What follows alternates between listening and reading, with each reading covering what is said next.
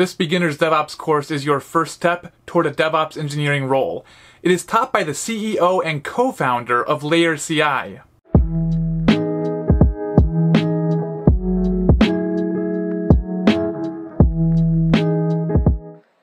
The goal of this course will be for regular developers and regular engineering practitioners to learn fundamental DevOps concepts so that they can go towards a DevOps engineering role.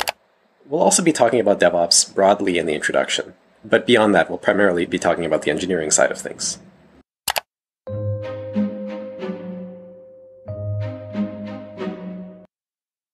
DevOps is a methodology that helps engineering teams build products better by continuously integrating user feedback. And if you Google DevOps and you look for pictures, you'll often see ones like this. It really helps understand how DevOps is different than the traditional way of thinking about software development. Back in the day, software was developed much like things would be developed in a factory. So in the input would be programming, and in the output you'd have a product that you could put on a CD and you'd sell it to users. But since the advent of the internet and of continuously updatable software, it's become really easy to launch things and get user feedback and integrate that into the current product instead of making a new version of the product. So websites like Facebook continuously upgrade instead of requiring you to buy, a new version of Facebook, unlike, old games like SimCity would require you to buy a new version of SimCity. And that idea is really formalized by DevOps. The sections are planning, where you take a set of features that you want to build, and you work with your team to make some specifications for what those features might look like. You code them. So developers on your team will build out these features so that they can be released. And of course, they're built. So for a website, you might take the source code and bundle it into a JavaScript that a user's browser could run. For a video game, you might make releases for various different versions that run on Linux and versions that run on Windows and versions that run in the browser. So you take these built artifacts and you test them. So testing is both automatic and manual. Automatic testing is usually colloquially known as continuous integration, and manual testing is colloquially known as quality assurance, QA. And then after it's tested and the stakeholders have all given their feedback, it's released. And continuous deployment strategies, releasing and deploying, all happens automatically after a change is known to be good. There's a lot of automation that can be done here in larger teams. There's popular tools like Spinnaker by Netflix that we'll talk about in later talks. But the core idea is you want to take the software and you want to send it to your users in a way that they don't notice if there's problems. So if there's an experimental UI change, you might show it to a few percentage of users and get their feedback before you show it broadly. Again, a company like Facebook, which has billions of users, even if 1% of their users complain, they'll get hundreds of millions of emails. The release is built and deployed. So deploying means it's released to your users. For a website, it would mean it's publicly accessible on the internet. For a CD-ROM, you'd bundle your things onto a CD and you distribute that. For a mobile release, you'd build the artifact and you'd submit it to the App Store. And then the App Store would review it and then publish a new update that your users could download. And then you operate it. Operating is primarily things like scaling, making sure that enough resources exist for the load, adding more servers as required, configuring things, dealing with architectural problems, essentially, and monitoring. So as your users use your software, and especially as they submit things and start jobs and create posts on your forums, you want to make sure that those posts are all healthy. And then finally, you take all of this feedback and you put it back to the planning stage. So the planning stage takes all of the user feedback, takes all of the things that the operations and deployments teams learned about deploying and scaling the product, and then use that to build out new features, solve bugs, and make new versions of the backend and new versions of the architecture. And then it just continues in the cycle. And this is what people mean when they say, our company uses DevOps, or our company is tech forward, or our company is digitally transformed. They mean that instead of taking a set of requirements and building one artifact which is then shipped, it's a continuous cycle of taking feedback, in these 2-week Scrum cycles usually, and producing software that users actually want to use, that they've had some say in producing. DevOps engineering is another common part of DevOps. So beyond just the methodology, which is something that maybe the technical leaders and CEO would care about, there's a subfield of DevOps engineering. And this is usually what engineers mean when they say DevOps. And it's usually what job postings mean when they say DevOps. So if a job posting is asking for a DevOps engineer, they're not asking for someone that can plan and deploy and code. They're mostly asking for someone that can build, test, release, deploy, and monitor. So the three pillars of DevOps engineering are pull request automation, deployment automation, and application performance management. And we'll get into specifics about those. But the idea is pull request automation helps developers build things faster and helps them understand whether their proposed change is good faster. Deployment automation helps you deploy your code in a way that users don't complain. Again, Facebook has lots of deployment automation because if they just threw their code out into the void every time a developer made a change, there'd be hundreds of millions of complaints. And application performance management is automation around making sure that things are healthy. So automatically detecting downtime, automatically waking someone up if the site goes down overnight, automatically rolling back things if there's a problem. And we'll get into the specifics of all of these in future talks. The first pillar, which I mentioned was pull request automation, has primarily to do with the developer feedback cycle. So developers share work with each other by proposing these atomic sets of changes called pull requests. And by atomic, I mean they're full-featured on their own. They don't require other things to run first. It's like if a developer proposes a pull request, they should be expecting that that change is good, and as far as they can tell, the change fulfills some business requirement. And then what they have to do is get through some gates. So organizations in pull request automation, their goal is to make sure that developers can tell very quickly whether their change is good or not.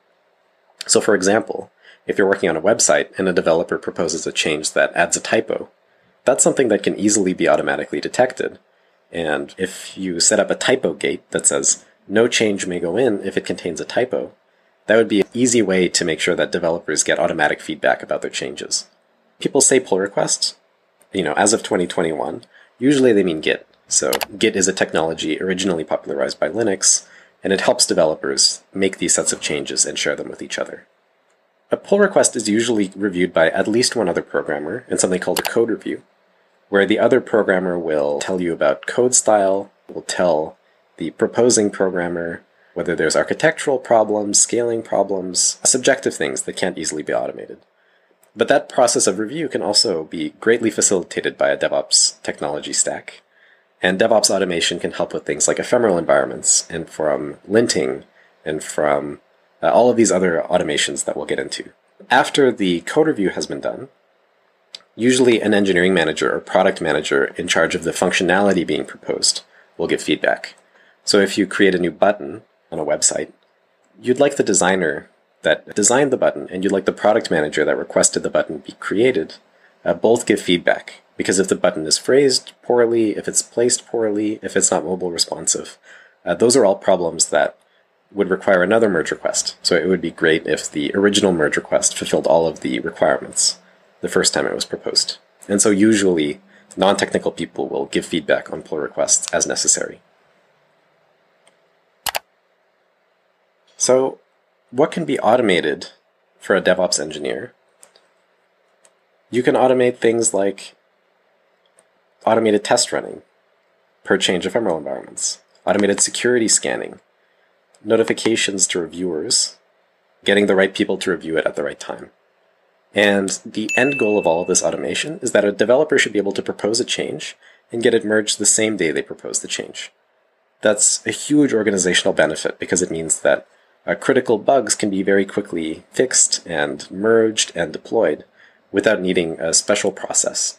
And it also means that developers aren't bogged down in bureaucracy. They can propose changes. Once they get through all the gates, the change will be deployed. There isn't additional special gates that they need to discover.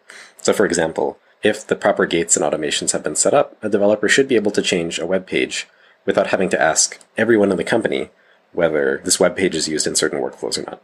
By virtue of passing the tests and passing the QA review, it's assumed that the new change is good. And if a problem does arise, a new gate can be added to the automation so that in the future problems don't occur. The second pillar is deployment automation. In a famous post from 2000, the founder of Stack Overflow places "can you make a build in one step" as the second most important question for a development organization. And things haven't really changed since then. The efficiency of a build process isn't the only goal of deployment automation, however. Other goals include the deployment strategies I talked about. Canary deployments, where you want to show a feature to one user at a time. Starting new versions of your application without causing downtime.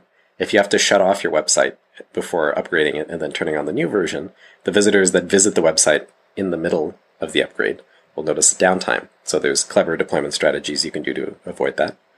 And finally, rolling back versions in case something goes wrong. And it's easy to overcomplicate deployments. Many companies have complex internal platforms for building and distributing releases. Broadly, success in deployment automation is finding the appropriate deployment tools to fulfill business goals and configuring them. In an ideal world, there should be little to no custom code for deploying. So off-the-shelf solutions like Spinnaker and Harness are wonderful places to start for this sort of thing. Finally, application performance management. Even the best code can be hamstrung by operational errors. There's a famous case where a user put a bunch of spaces at the end of their post in Stack Overflow, and they brought down Stack Overflow, which is a very popular developer website, because Stack Overflow hadn't deployed their code in a way that would deal well with a bunch of white space, so a bunch of space characters at the end of a post. Even with the best code, and even with the simplest things, like just a messaging board, it's easy to have faults that make it to production and are only uncovered by users. So application performance management ensures that metrics like how long it's taking for requests to be processed, how many servers are being used, all of those key health metrics are being processed. And if there's a problem, like if all of the requests to the landing page are suddenly taking a long time, the appropriate people can be notified automatically instead of an engineer discovering on Twitter that their website is down. Logging. So as a program executes, it will produce logs, and the logs generally have information about the state of things. It's useful to be able to map back logs, like a user visited the website with information about that user. So what was their IP address? What was their username? What resource did they access? And what resources were used for fulfilling that access? So if they had to load something from a database, and the database was slow, it's useful to be able to say the user had a slow experience because their request was fulfilled slowly, but the request was fulfilled slowly because it was fulfilled from the database slowly. So mapping these requests all the way down to their constituent components is very useful.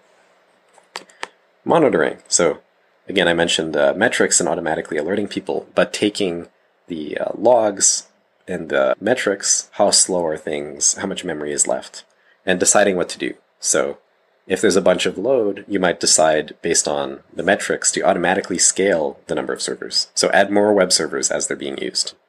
Based on the logs, if there's errors, you might want to automatically file tickets for engineers to look into them. And if there's a downtime, you might want to call someone, the person on call, so that they wake up and take care of the downtime. And they can drop everything. They can have a pager, so to speak. And that's alerting. So alerting is when a fault is detected, some trigger has occurred based on the metrics, some number of requests are too slow, things are unhealthy, users are going to notice degraded performance, someone should be notified, or something should be done, some action. A new product shouldn't dive into DevOps engineering all at once. So all that I've talked about are end goals for really large organizations like Netflix and Facebook. Developers would add automation as the situation required. So a new startup with no users building a website, pillars 2 and 3 are essentially useless. Outages won't be noticed by anyone. Something like a downtime won't be noticed by anyone. It doesn't necessarily matter. You don't even necessarily need to run automated tests. A useful stack for someone there would be something like Netlify, Vercel, or our product, where you can get staging environments to collaborate with other developers, but that's about as far as you care for testing-wise. You just get an environment for every proposed change, and you can play around with it yourself to see in a manual QA setting whether it's good or not. A team building an app for 10 enterprise users. So enterprise users are much more sensitive to downtime. So test coverage and business hours alerting should be priorities. On logging and log aggregation error collection, there's popular tools like Sentry and CodeCov. For automated test running, there's tools like Bitrise and CircleCI. Bitrise is more known for mobile testing. And for alerting, there's a famous tool called PagerDuty that keeps track of who should be notified if there's a downtime. And so during business hours, you might assign someone to be the person that isn't supposed to take any meetings for the day. If there's a downtime, they'll drop everything and solve the problem. And a social media app like Reddit might be using a large combination of things. So Sentry for catching errors in the website. Elasticsearch logs-kibana is a popular way of collecting and looking at logs. Pingdom will check whether certain pages are taking too long to respond. LaunchDarkly lets you add feature flags, so you can say whether a feature is enabled for some group of users or not. Should the new landing page be shown to users in North America or Europe? And Terraform lets you automate the deployment process. So given a set of servers and a set of things that need to run on those servers, Terraform will help you automatically create a plan to ensure that the right things are running in the right places. And the conclusion of all of this is that DevOps engineering is vital for developer teams. Without being cognizant of its three pillars, customers will have a confusing and disappointing experience. Things will go down, things won't scale properly, things will be slow. And so it's really important to keep the three pillars in mind as you're scaling an engineering organization, or if you're being hired as a DevOps engineer. New products don't need to automate very much, however. As a product matures and it gets more users, it's more and more important to automate DevOps engineering and to dedicate more resources to it.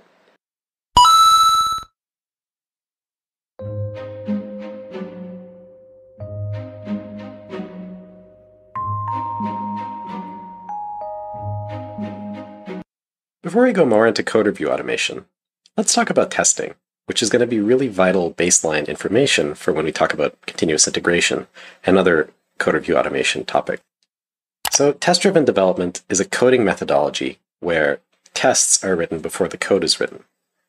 And, we're going to explain tests and test-driven development in terms of coffee makers, so enjoy this picture of a nice coffee maker as we continue. Test-driven development's been around for a long time. It was popularized in the early 2000s, and the idea is simple, but it requires knowledge of how things came to be for it to really make sense. So, historically, common words in software development like quality assurance, QA, and unit test have roots in factories building physical products. If you were running a factory building coffee makers, you would test that it worked at varying levels of completion. So, unit tests ensure individual components work on their own. Does the heater work? Does the tank hold water? Integration tests ensure a few components work together. Does the heater heat the water in the tank? System end-to-end tests ensure everything works together. Does the coffee maker brew a cup of coffee? Acceptance tests. After being launched, sent to customers, are they satisfied with the result? Are they confused with the button layout or breaking the coffee maker within their warranty period? All of these tests have software analogies. It's useful to know which components break in order to diagnose a problem, but it's also useful to know that the whole system is working correctly, because even if every individual component works on its own, if your coffee maker doesn't heat water with its heater, that's going to be a problem when it comes to making coffee. That's really the idea for testing, but let's get into test-driven development, which is the methodology built on top of testing that's become so popular in the past 10 or 20 years. Most developers that aren't using test-driven development have a similar workflow. They'll choose something to work on. Based on our idea of DevOps, it would be in the planning phase. The developers would find something to work on in the planning phase. They'd build it, so they'd write code and they'd make a build from that code, and then they'd test it. So they'd write small scripts that made sure that their code was working correctly. If you're making a function that adds two numbers, you might pass it 2 and 2 and expect that the result is 4. And that would be a good indication that your function was working correctly. So steps 1 and 3, as it turns out, are very connected. The tests written at the end essentially codify the specification. What is success for building a coffee maker? It should heat up in 5 seconds, so write a test for that. It should brew coffee of sufficient strength, so write a test for that, and so on. Test-driven development uses the similarity of steps 1 and 3 to flip this process. So first, developers choose something to work on, and then they write the tests before writing the code. So they write tests that are currently failing because the specification isn't satisfied. And then they write code until all of the specifications they wrote in step 2 are satisfied. So they might make a testing regimen that would work if the coffee maker succeeded, and then build the cheapest coffee maker which satisfies that testing regimen. And the end result is the same. So the software is built, it's tested, and it matches the specifications. But it's significantly easier, in a lot of cases, to write code if you write the tests first because you know what you're building, and it forces you to think about which things are important to work on and which things can be put into a later set of changes. So this is a very quick video to discuss testing. In the next video, we'll talk about continuous integration, which is really the DevOps continuation of this idea. See you there.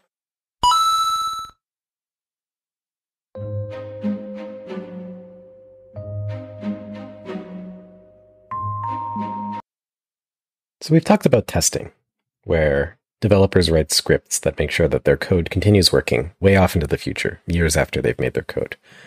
And that leads us into our discussion of CI, which is really one of the big topics that people talk about in a DevOps context. And CI stands for continuous integration. It refers to developers continuously pushing small changes to a central repository numerous times per day. And those changes are verified by automated computer software that runs the tests that the programmers have defined. So we've gone over what tests are, so let's talk about why a company would use CI. Well, CI is really the first step in automating DevOps. Imagine the very simplest scenario. A single developer is making a program that'll be used by a small group of users. That developer makes the original program, releases it, and the project slowly builds traction. Now, imagine that developer has a critical bug a year later, and they go back to the old code, and they say, like, gee, this is really bad code. I've become a better programmer since a year ago. I don't really understand what's going on here. But that's really how development works. Programmers get better year after year, and they have to read and understand the bad code that they wrote just a year ago. And the only way to be confident making changes to that, legacy code that might just be a year old is to have CI. CI improves developer speed because new changes can be made confidently without having to worry about breaking existing functionality, as long as the tests pass. CI also reduces customer churn. Problems in the software are much less likely to occur if you have comprehensive tests that run automatically. As long as you get those checkmarks, you can be reasonably sure that the core features of your application will continue working. So how would you integrate CI into your development process? First, let's talk about the common branch-based development process that many development teams use. So first, developers work on a feature branch. So they'll take the files that are most current, the ones shown to customers at a specific set of time. They'll branch off of it. So they'll make a new copy of the files to work on their feature independently of all of the other developers working on things. They'll make changes to the various components. So this feature makes a change to the mobile app and to the website. And then on that branch, they'll push it back to the repository, which is usually something like GitHub, GitLab, or Bitbucket. And then that repository will run CI. So the CI will be configured on the repository side. It'll run all of the tests that the programmer has defined. And then the results of those tests will be attached to the pull request. And the pull request is the developer asking to take their code and to merge it into the central repository that users will be shown. So you take the feature branch here, and you put it at the end of all of the other commits that are being shown to users. And so this commit is now the one that will be shown to users next. And the next time there's a deployment, the features that the programmer made will be visible to users. And the best part is it doesn't cost you anything. Central Git repositories like GitHub, GitLab, and Bitbucket, most have generous free tiers, even for organizations, minus some security and access control, permissions features that you might need as you scale up. And CI providers like Layer CI, GitHub Actions, GitLab Pipelines, all have generous free tiers as well.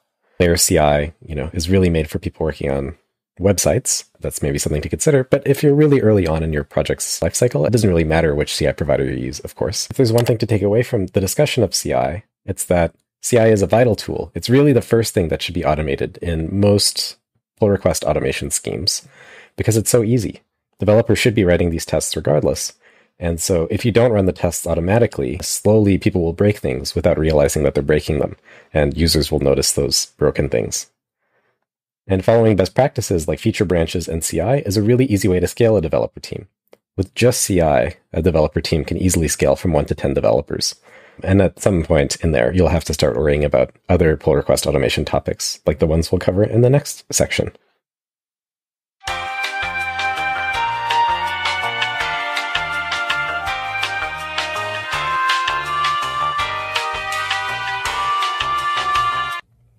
We've talked a lot about theory, but let's get practical for a little bit, just to round out our understanding of how these DevOps concepts work. Let's look at what setting up CI looks like for an actual repository. This is the live chat example. It's an open source version of Slack that's used as a demo repository throughout Layer CI's internal documentation. Let's say for this open source version of Slack, we'd like to run tests every time a developer proposed changes, so that in the pull requests tab, we'd be able to know whether a change was good. In particular, let's say a developer was changing the color of the website.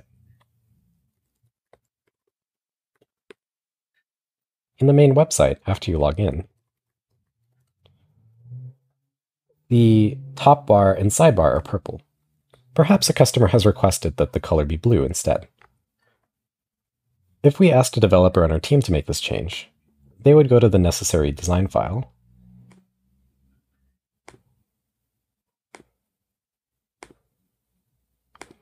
and edit the color. In this case, there are two colors to change.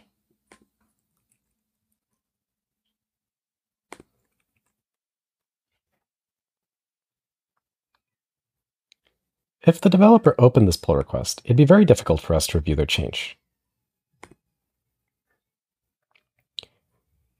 Without a CI system, all we can see is the file change and the description of the commit.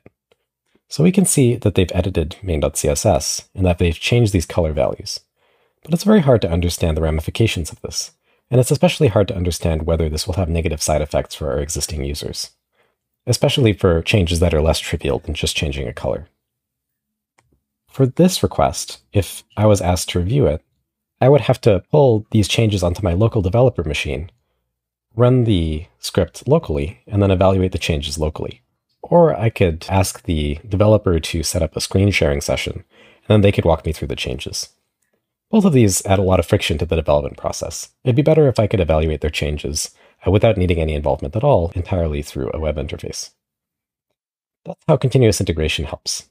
Continuous integration allows developers to set up comprehensive tests so that if something doesn't work anymore after a proposed change, it says right in the pull request. Let's close this change for now and look at the repository to understand how to set up CI.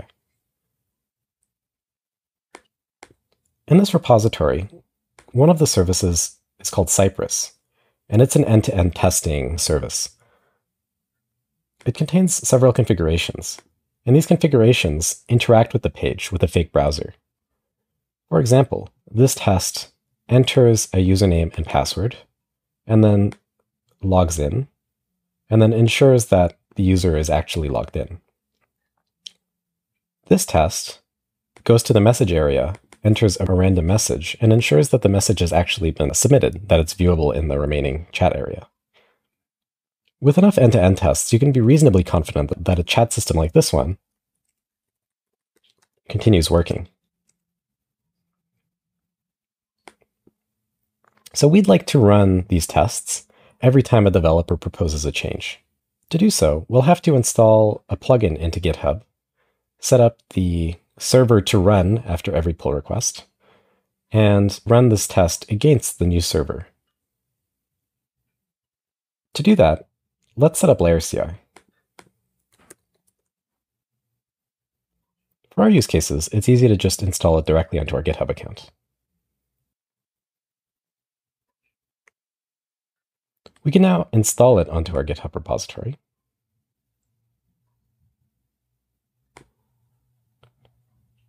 And now it's listed here. This means that we've successfully installed Layer CI onto this repository. However, nothing will happen yet because there are no configuration files. We need to set up a configuration file for this repository that will start the whole stack and then run the tests in Cypress as required. Let's do that now. Because our repository is Docker Compose based, let's use the Docker Compose example as a starting point.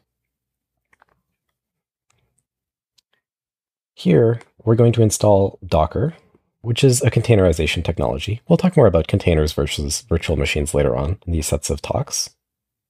We install Docker Compose, which is, again, a way of running multiple containers at the same time. These concepts will become clear later on in this talk. We copy the repository files into the test runner. We build all of the services. We start all of the services. And then we deploy the pipeline. Let's skip deploying for now. We'll talk about that in the deployment section of this DevOps course. And after all the services are started, let's run tests. Luckily, I've already pre-set up a script for this, so I can copy my configuration.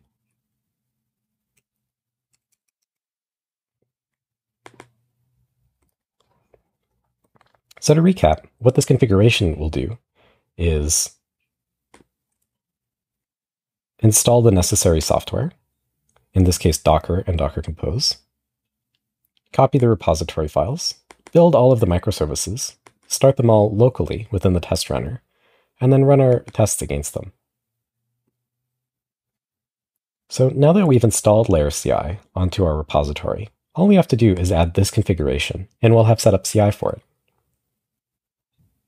So let's click Add File. We'll name it Layer File. This is how Layer CI's configuration files are named. Other CI providers will have different file names, of course. We'll copy our configuration. And we'll commit the file. So now that we've set up CI, we can see that there's a dot next to the commit name. And that dot turns into a check mark when the tests have passed. This means that every time a developer pushes new code in our source code management tool, they'll get a success metric, namely whether the tests have passed or not, automatically. They won't have to run the test themselves, and the reviewer won't have to trust that the original developer has actually tested that the change works. So let's go back to our original proposed change of changing the colors in production from blue to purple.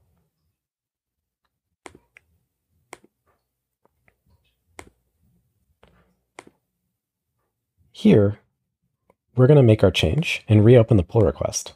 But because we've configured a CI provider for it, we'll be able to see that the tests are running automatically, directly in the pull request view itself.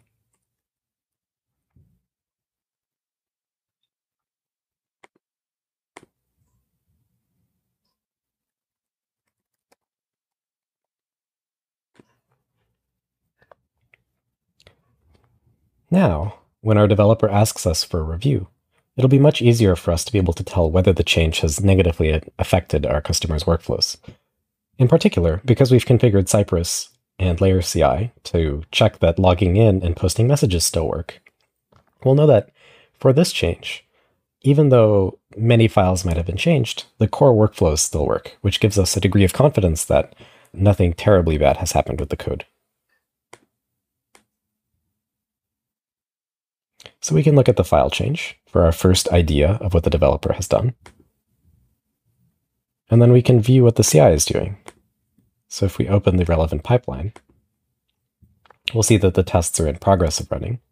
The new version of the application has been built and started within the CI runner, and the tests are running one by one. Here, it's tested that you can post chat messages within our alternative Slack's chat page. The landing page loads, and logging in works correctly. So now within our pull request view, we'll be able to see a big check mark here, which shows that all of the relevant CI checks have passed. And then you can even automate within GitHub or other source code management platforms that certain checks must pass entirely. So you can automate that all CI checks must pass before a change could be merged. This makes sure that developers are never reviewing code that's so obviously broken that it's breaking your tests. And you don't only have to run end-to-end tests here. You can also run linters, unit tests, and other versions of tests, which we talk about throughout this series of talks. And now that I'm happy with the change, I've reviewed the files, and I see that the CI has passed, I can merge it with a great deal more confidence than if I didn't have this automation in place. That's it for setting up CI in an applied setting. Let's get back to theory for a little bit.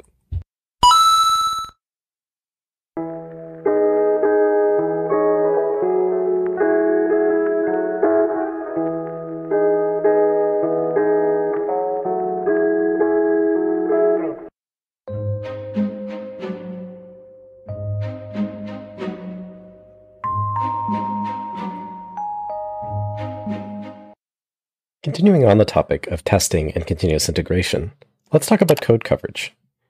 So code coverage quantitatively measures how comprehensive the tests for a codebase are.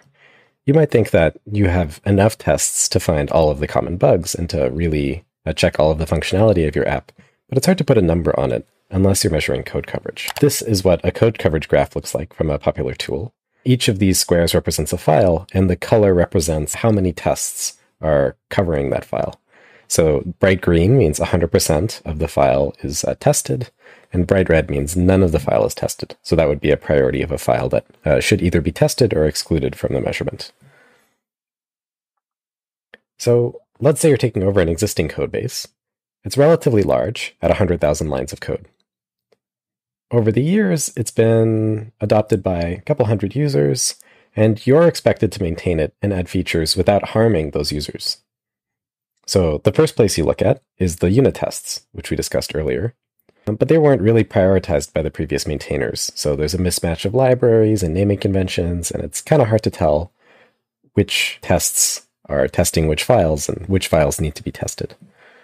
And before you write any new features, you'd like an objective way to measure how sensitive certain parts of the codebase are to being changed.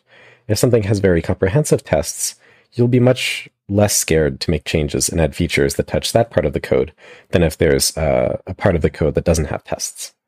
So this is where code coverage really shines. You've got a complicated codebase that has existing users, and you'd like to enforce that tests are written so that things aren't broken in an objective way. So getting into the first code of this whole series, let's look at this JavaScript function, which I will make bigger. So this is a very simple function, if not a bit contrived. It takes a number, and it defines a few variables. It loops up to that number, pushing strings into a result list. And then every 50 elements, it pushes a special string into the results list. So this whole function is 10 lines of code, but not all 10 lines are equal. So really, there's three kinds of lines in a program like this. There's the syntax lines, like these closing ones, that don't actually have any code in them. They're simply syntactic constructs for the programmer's benefit. They don't, it doesn't even make sense to test these, because how would you test that a semicolon existed or not? There's logic lines, like this one, which actually have side effects. And by side effects, I mean that these lines, if you remove them, would change the behavior of the program. And there's branch lines, like this one, which change the flow of the program. So for loops and if statements in programming are used as constructs that change the order of the commands that run. So this if statement, if it evaluates to true, would run this line, and if it didn't evaluate to true, it wouldn't run this line. So to reiterate, the three kinds of lines are syntactical ones that don't do anything, the actual logic ones that have effects, and the branch ones that change which lines of code execute. And code coverage is usually defined as line coverage. So it's the ratio of the non-syntax lines, which are executed by tests, over the total number of non-syntax lines. So again, consider this test. If you expect the function should work with the input 2, and you manually calculate what the function should return for the input 2, this would be a unit test for your function. But since you're only executing it on the input 2, this if statement, which requires an input of at least 50 to execute, wouldn't run. So you'd be testing this line, it would execute, this line, it would execute, and this line, which would also execute. So you'd be executing 5 out of 6 lines. And indeed, that would be 83% test coverage. So just the single test gets us most of the way to understanding our function and understanding its problems. A related concept is called branch coverage. So instead of measuring how many lines of code, it measures groups of lines. In our example above, there's only 2 branches. There is the main branch, there's the body of the for loop, and there's actually a third branch called the if statement body. So here, this line will always execute. The body of the for loop will only execute if I is less than n. So here you need n to be greater than or equal to 1 for these lines to execute. And this line will only execute if I is greater than or equal to 49. And so branch coverage would be how many individual branches out of these three are evaluated to true by a test. So you'd like to know how many of all of the branches are tested. And this is useful because if this line of code executes, then this line of code will always execute. So treating them both as individual things that need to be tested doesn't really mean as much as taking the bodies of these statements as things that need to be tested. And if you measured the test with branch coverage, you'd see that 2 of the 3 branches are evaluated during the test. So when should you care about this line coverage and branch coverage? We've already discussed one scenario where you've inherited an existing code base. However, it's important in many different situations. In general, you should measure and optimize for code coverage if any of the following are true. So your product has users, and those users might leave if they're affected by bugs, in which case it's important to measure code coverage because it lets you work with your team to improve the code coverage and reduce the number of bugs. You're working with developers that aren't immediately trustworthy, like contractors or interns, that you're bringing them into your code base. They need to make changes in some fixed time scale, like a 4-month internship, so they can't immediately become experts in the entire code base. And you'd like them to be able to make changes without worrying too much about things breaking. Or if you're working in a very large code base with many individually testable components, here code coverage analysis can complement test-driven development, which we talked about in the previous talk, to make sure that everyone on the team is generally working on important things and that the things they make won't break in the future. So it's a common mistake in code review automation to make things too rigid before the product has enough users. If you force developers to get 100% branch coverage, so to write 2 to 5 unit tests for every function, it's going to make them much slower at developing features that users will actually notice. Remember that tests are never viewed by users, so the only thing that users care about is the stability of the system. So if you have an MVP, or if you have a product that doesn't have very many active users yet, it might not be worth it to measure or optimize for branch coverage until those users care a lot about stability. And by writing unit tests and other types of tests, an important thing to keep in mind is that developers are solidifying the implementations of features that they might have to throw out. If you build a feature and it ends up not being something that your users actually want, it's always a better idea to throw out that feature than build it long-term. So if a developer builds a feature and writes many tests for it to improve the code coverage of that feature, they'll be much more likely not to throw it out because they'll feel a sense of ownership and they'll feel a sense of sunk cost in having built this feature and made it good, so to speak. So it's important not to over-optimize for these things before they're important. And it's a subjective idea, but really you'll notice when your users start complaining about stability. So organizationally, there are some common policies related to code coverage. The first one is useful when you inherit a code base. And the policy is that code coverage must not decrease. This one is one of the easiest ones to automate. It's especially useful if you're taking over an existing code base, as I mentioned. And the idea is that code coverage ratio should never decrease. If the current code has 75% of its lines tested, and your new change introduces 40 lines of code, at least 30 of those lines will need to be tested.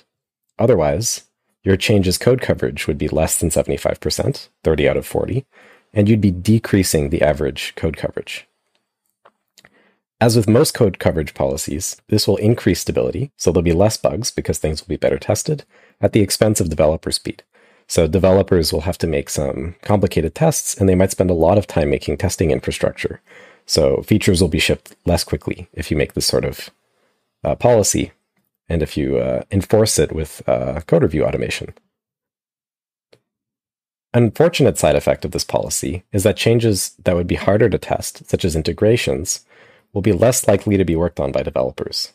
So developers are incentivized by their paycheck and by their manager to ship features quickly, to make many features per Scrum cycle.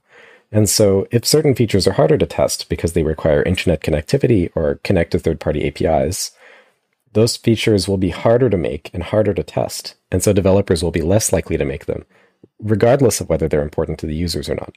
So it might be useful to have an exemptions policy in place for things like third-party integrations if your organization decides to go for this code coverage must not decrease policy. Another useful policy is code owners for test files. If you've used code coverage automation to keep code well tested, it's often beneficial to define code owners for the tests themselves. This means that developers can change implementation details without formal reviewers, but logic changes, so the tests define what success means for a function or for an algorithm, then changing the tests for a new implementation would need to be approved by a senior developer or manager. In GitHub, with an engineering manager, a GitHub code owners file might contain this, which means .spec.js is a common JavaScript testing naming convention. And @engineering manager username means if there's a file called code owners, which contains this, then the engineering manager will need to approve any change which changes a test, which is probably a good policy. So if you're working in a large code base with test-driven development especially, or if you're hiring interns or contractors, or if your users are especially sensitive to bugs and you're afraid that they'll have a bad experience if even small bugs make it to them, it might be in your team's best interest to install a code coverage measurement tool. And at the time of writing, these are the three most common ones in the open source world: CodeCov, Coveralls, and CodeClimate.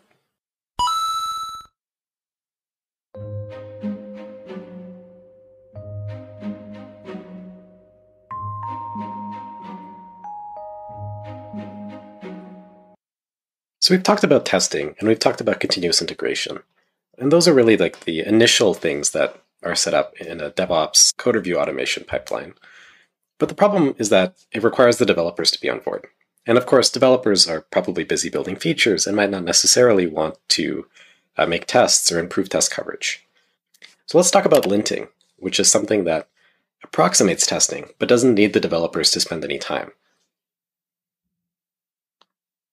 Linters are programs that look at a program's source code and find problems automatically.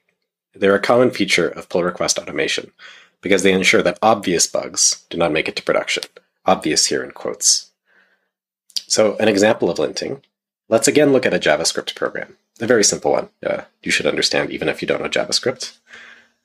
It defines a variable, var x equals 5. It defines a function, but continues after the open bracket, which is generally considered bad practice. It uses let for the second variable and defines it with the same name as the first one. So this is just confusing and it wouldn't be called good code. A code reviewer would mention this in a code review. And then it says while x is less than 100, console log x. And then it closes the while loop on this line, and it messes up the indent. These three lines should be indented for consistency. And then it closes the function. Finally, you should realize that this while loop goes forever. X isn't incremented in the body of the while loop, so just by looking at the code statically, without running any environment or looking at the code with a browser even, you can tell that this loop will run forever. And that's probably something the programmer didn't intend. So much of this feedback could be automated. A set of rules like don't shadow variables, never name a variable in an inner scope that has the same name as a variable in an outer scope could be applied to each proposed change, so that human reviewers would not have to waste effort leaving code style comments. Tools that maintain and run such lists are called linters. Relevantly, another class of code review feedback has to do with code style. It's easy for code reviewers to waste time pointing out stylistic choices like tabs versus spaces or camel case versus pothole case. These discussions bring no value to end users. Your customers don't care what case your code is written in. And ultimately, they just serve to cause resentment and miss deadlines within engineering teams. If a review takes an extra couple hours because of comments like this, that's a couple hours that the programmer could have been focusing their attention on another feature. So engineering organizations should eventually adopt and maintain a global style guide. But in most cases, just starting with something like the Google style guide, which is open source and available at this link, is a great starting point. These guides often come with linter configurations, which help everything stay stylistically similar. And some programming languages like Python and Go come with their own style guides and automation like PEP8 in the case of Python that will make it easy for developers using those programming languages to stay in a unified style. An organizational thing you can do for code style is to knit, which stands for nitpicking. Instead of blocking at the code review stage, if there's review feedback, code style review feedback, it might be better for code reviewers to leave small review comments called nits. So they'd say nit : shouldn't be styled this way. This is great because it allows the reviewers to merge something with a few pieces of feedback so that hours don't have to be spent on a small piece of refactoring that could be done at a later point in time. Once a style guide is adopted, it's possible to configure tools to automatically format code to follow the style guide. Such tools are called auto-formatters. In the programming language Go, which we use at LayerCI, a command such as the following would use the standard formatter, the one that comes with Go, to clean up all of the source files in the repository. So we'd use the GNU find command, find the files that have a Go extension, and we'd exec Go format on them. And this will take all of the source files and then format them with our style guide so that they all pass the style guide. And of course, if your CI system is running tests automatically every time new code is pushed, the code could be automatically linted as well. Programmers shouldn't have to wait for a human reviewer to tell them whether the code is linted and styled appropriately. In most cases, it's cheap and convenient to run linting and formatting automatically within a CI system. So an easy solution is you get another checkmark. To get something set up quickly, it's a good start to make lint act the same as running a unit test in CI. So add an X if the code isn't linted properly, and then the developer can very quickly get stylistic feedback without needing to talk to another human or wasting their reviewer's time for getting this sort of feedback. In a CI configuration, that might look like this. So copy the project files, run the linting script. And then if the linting script fails, the whole pipeline would fail. This approach stops reviewers from nitpicking style. It passed the linter is a perfectly reasonable response to an overly zealous code reviewer. So even simple automation like this can improve the development speed of entire development teams. It also stops reviewers from having to give style feedback at all. If all of the checks for code review pass, like it passes all of the linters, then the commit is stylistically okay. The reviewer might still leave some feedback for future reference, but they shouldn't be blocking commits getting to production because of small stylistic choices that aren't even in the linter. A better long-term solution is to set up a commit back bot, which is a common idea that happens all over the place in code review automation. But in this specific example, it might look like this. So you'd say, if the code is not linted, run eslint with a -- fix flag, which again goes through all of the source files. Eslint is the linter for JavaScript. So this would go through all of the source files. For each of them, it would apply the linting rules, and it would fix any stylistic errors. And then it would create a commit, an additional set of file changes on top of what the developer is proposing. And it would create a new branch with the suffix linted, and it would push to that branch. So that a developer pushes unlinted code, the bot would automatically create a commit which linted everything, and it would create a new branch, so that if the developer's code was known to be good, the reviewer could simply merge the linted branch instead of the developer's original one. And then we fail the pipeline with lint failed. This means that the unlinted version can't be merged, but the linted one, assuming all the feedback that isn't linted related, could be merged. So we'd have two branches, the one the developer is proposing and the linted one. The code reviewer would look at the one that wasn't linted.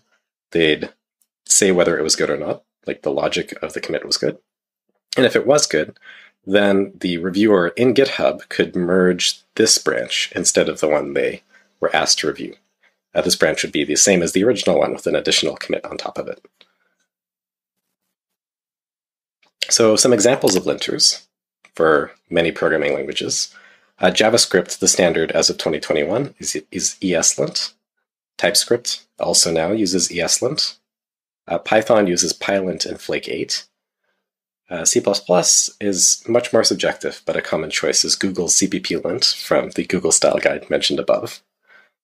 Go comes with a formatter called GoFormat, which acts somewhat like a linter, although there's additional libraries available for rules beyond that. Java has checkstyle and findbugs. Maybe older options, but there's a lot of choices for languages like Java. And Ruby has Rubocop and Pronto, we've seen users commonly use. And Java, JavaScript, C#, and many other languages can be linted with SonarQube, which is a popular static analysis framework that is commonly used at larger enterprises. But it has an open source version and is a good place to start for 10 developer teams that would like to set up static analysis. And finally, there's a startup called DeepSource that we've talked to, startup to startup, and they're doing all sorts of interesting stuff with static analysis as well. Static analysis is just the practice of looking at source code without running it and finding bugs. So I'd encourage you to look at DeepSource as well.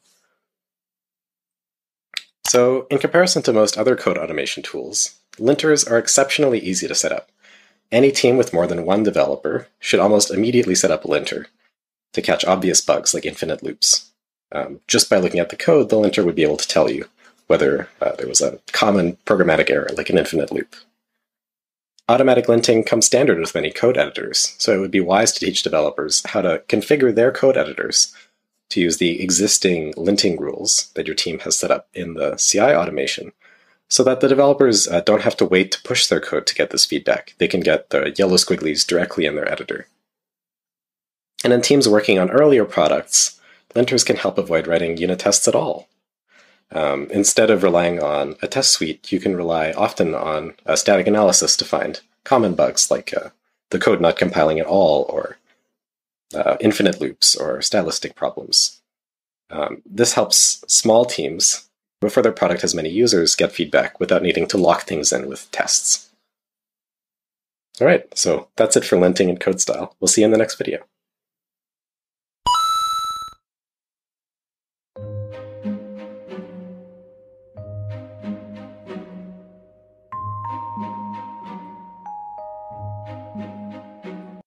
Let's finish up our discussion of code review automation by talking about ephemeral environments, which are really the latest and greatest when it comes to doing code reviews and helping developers get their changes merged. Ephemeral environments are temporary environments that contain a self-contained version of the entire application, generally for every feature branch. They're often spun up by a Slack bot or automatically on every commit using DevOps platforms like Layer CI itself or Heroku. Temporary environments are overtaking traditional CI platforms as the most valuable DevOps code review experience. Because these environments are made on every change, all of the stakeholders, not just developers, but the product people and the designers, can review a change without needing to set up a developer environment or asking to screen share with the developer that proposed it. So for a more concrete example, let's say a developer is changing something on a website. So they're changing, the front end or the back end or, some component of the website, and they'd like to get feedback on their proposed change. So a code reviewer would look at the code, and they might not understand what the visual ramifications of that change are. But with an ephemeral environment, within the code review view itself, the reviewer would just have to click that button there.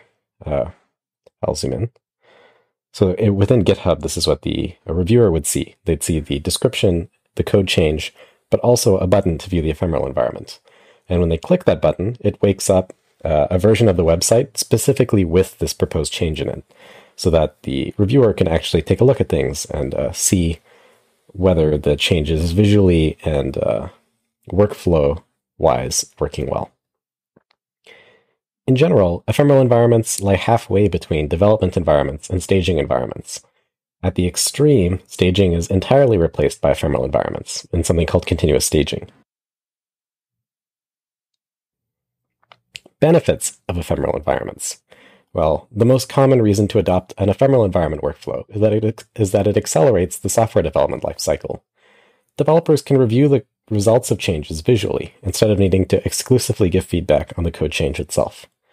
Additionally, developers can share their work with non-technical collaborators, such as designers, as easily as sharing a link to the proposed version. So you could post a Slack message like this, saying, could you go to this link and give me feedback, instead of needing to set up a Zoom call to share your screen to get the other person to look at your proposed changes. The hardest part of setting up ephemeral environments are dealing with state, so dealing with things like databases and microservices. By their nature, ephemeral environments are temporary. They're isolated from production environments and really only last as long as a pull request does. A reviewer should be able to delete a resource in a review, so they should be able to see if, deleting a user still works, without fear of that affecting the production environment. So in the early implementation of ephemeral environments, it might make sense to connect to API servers with read-only permissions to a staging database. So if you're using AWS, you might have an IAM role that has read-only access to the database. But in that case, you wouldn't be able to sign up to the service, for example, because that would require a database write. The end goal should be to have a fresh copy of the database for every commit. So every time a developer proposes a change, they get a new database specifically for their environment that they can do whatever they want in. And an ideal ephemeral database has 3 attributes. It's pre-populated, so it contains representative anonymized data. To pass security audits, all PII, personally identifiable information, must be scrubbed from databases used in ephemeral environments. It should be undoable, so if in the course of a review data is deleted, it should be easy to reset the database to its original state. This is also crucial for running destructive end-to-end tests, which we'll get into later. And it should be migrated. The database should use the schema currently used in production. It's not very useful to know if something's working with an old version of the schema. One of the most common classes of problems uncovered by ephemeral environments are broken or non-performant database migrations. Another hard problem to solve with ephemeral environments is the life cycle. So when would you create them and when you destroy them? A classic approach is to tie the lifecycle of a pull request to the lifecycle of an ephemeral environment. So if the developer opens a pull request, create an environment for them, keep it running 24/7 until the developer deletes the environment. The biggest factor to consider there is cost. If each ephemeral environment costs 10% of production, so it's 10% cheaper, and you have 30 open pull requests, you'd be quadrupling your monthly costs. So, that's an expensive developer tool. Another approach is to create a chat ops bot that allows creating new environments for a specific branch with a specific timeout. So, for example, the user types /PRBot create in the GitHub issue description, that could create an environment. Or in Slack, the user could do the same thing. This requires the environment to be provisioned at the time that it's required, which can be slow. And it's, again, hard to tell when to delete these. The best approach is to create an ephemeral environment for every change, so similar to the PR workflow, but hibernate them as they're provisioned. There's only a few providers that do this. So one is Heroku, which will, with Heroku Review app, can turn on and off environments. And the other one is LayerCI. Shameless plug, I suppose. So as users use the environments in LayerCI, they'll be hibernated on and off. You can automate this yourself with memory snapshotting, but it's somewhat involved, so this might be something that's better left to using a third party for. And back to that idea of continuous staging. The idea is to merge staging ephemeral environments in a CI pipeline altogether. So this is kind of what LayerCI itself primarily sells to our users. As your ephemeral environments become more powerful and easier to create, they approach and overtake many aspects of traditional continuous integration pipelines. So if you can set up the website and the backend and the database, then it's relatively easy to run tests, because tests are usually much easier to run than the entire backend. At its logical conclusion, this concept becomes continuous staging, where CI/CD and ephemeral environments form a single CI/CD flow, where a single base sets up all of the requirements for everything, and then that forks off into the unit tests, but also the server, but also the review environment, but also the linter. Just everything comes from that common base. If you're going to make them yourself, you should probably budget about a month per month of time it took to set up your environment. So if your production environment has many different microservices and has many different databases, it'll be relatively difficult to set up an ephemeral environment flow. Large companies like Facebook have set this up for their internal pull requests, but they have entire developer teams, infrastructure software engineers, that do this. So if you're a smaller company, you might want to stick to a hosted service, again, like Layer CI, instead of making it yourself, up to maybe when you have about 20 developers. And to avoid having to micromanage starting and stopping environments, it's easiest to use a hosted provider. If you're doing just front-end development, some popular choices are Vercel and Netlify. But if you're doing full-stack deployment, really the only choices available right now are Layer CI itself and Heroku Review Apps. There are some options available in many source code platforms, like GitLab has a environments feature, but it's not really truly an ephemeral environments feature. So you should explore all of those options to make an informed decision. So that was ephemeral environments, and that concludes our discussion of code review automation.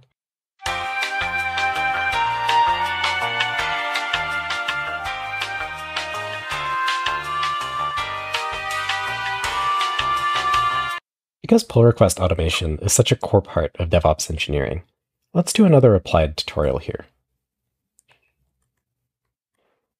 In this example, we'll be setting up ephemeral environments, the same way we talked about before, using a hosted platform for the sake of simplicity. So, because we've already set up CI for this repository, we already have our layer file, which is our CI configuration. However, many CI providers, including Layer CI, Heroku, and others, can set up ephemeral environments, which are small production deployments you can use to evaluate the changes live as a reviewer. Again, let's say we're changing the color, this time back from blue to purple, and we'd like someone to be able to efficiently review our change, not just by looking at the test results, but also by looking at the ephemeral environment, to run manual QA, you might say. In this case, it's actually very easy to set up. Let's go to our web microservice. Let's create a new file. Here we'll make another layer file so that they run in parallel. We'll say from our base layer file, we'll say expose website.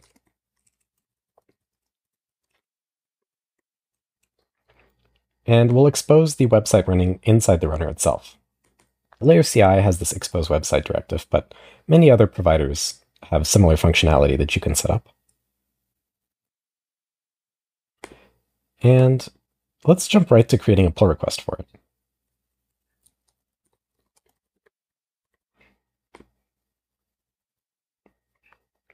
So here, our code reviewer would not only see the test results.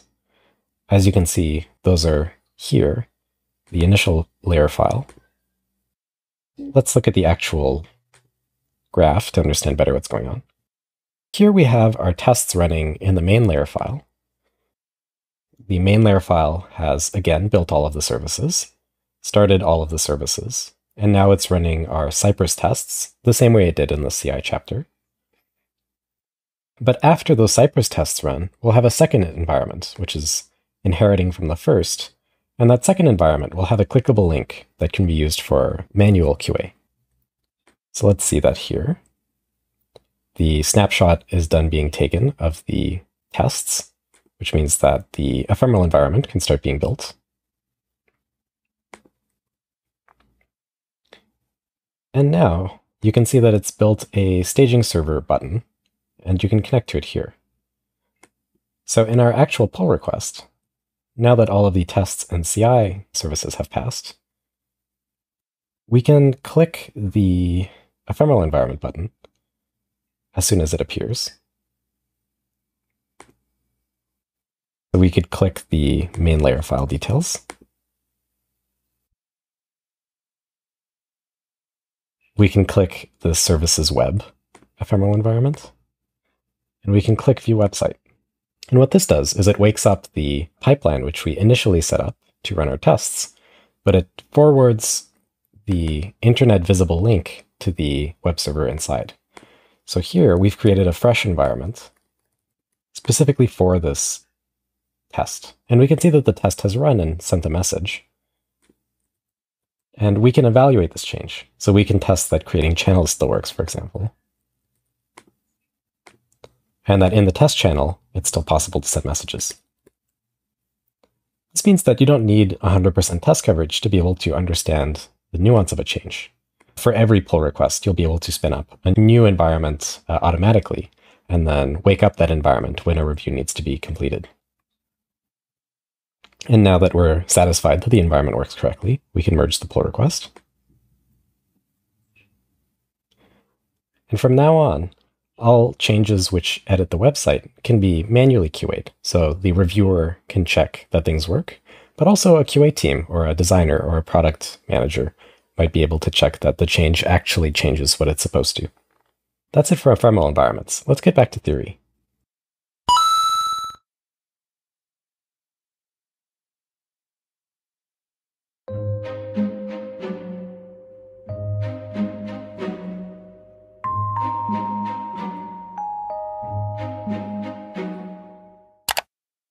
Welcome to DevOps Academy Deployment.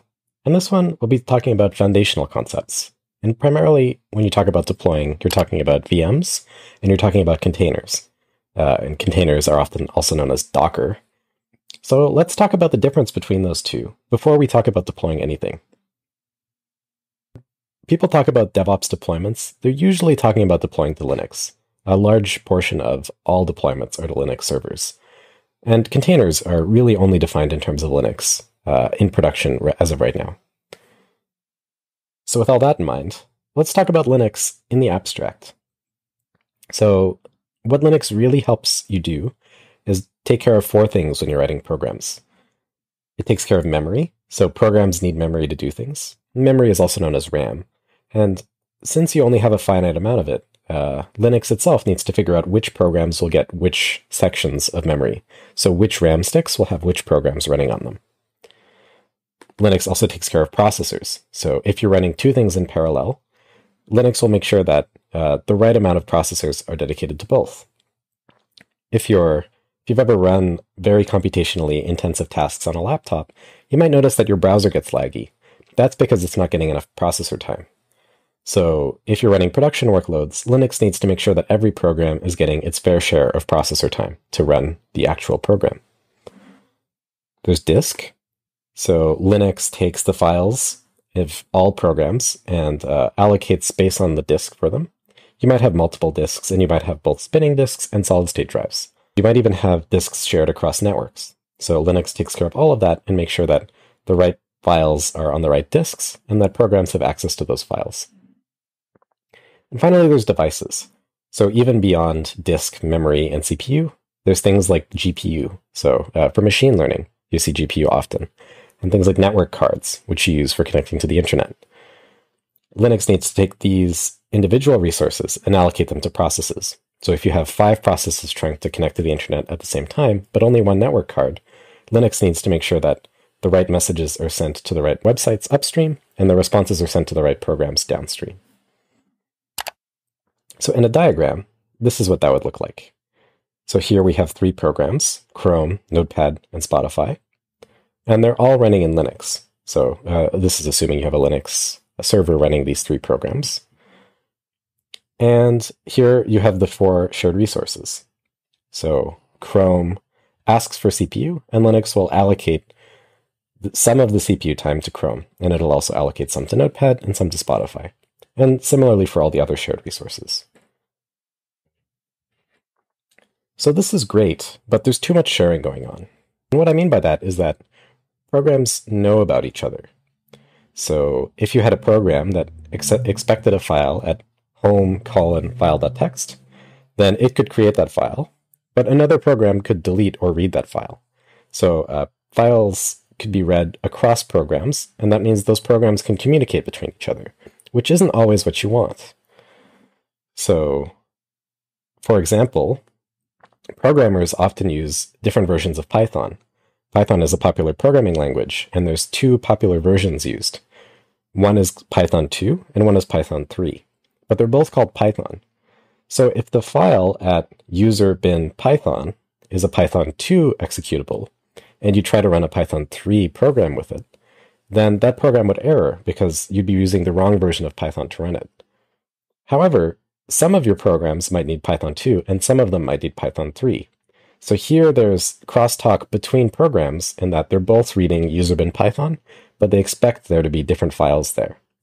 So that's what I mean by programs overshare sometimes. They need different versions of files at the same place, and so you can't really run both programs at the same time.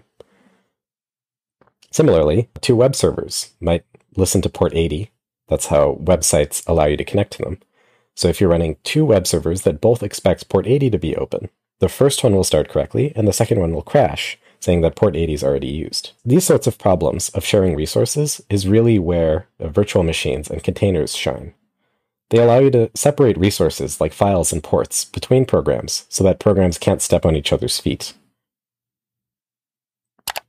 So here, if you were running your three programs in a container, it would look remarkably similar. So Chrome would be running, but it would be running within a container, and that container would be talking to Linux, which would then allocate the container resources. And similarly for the other programs.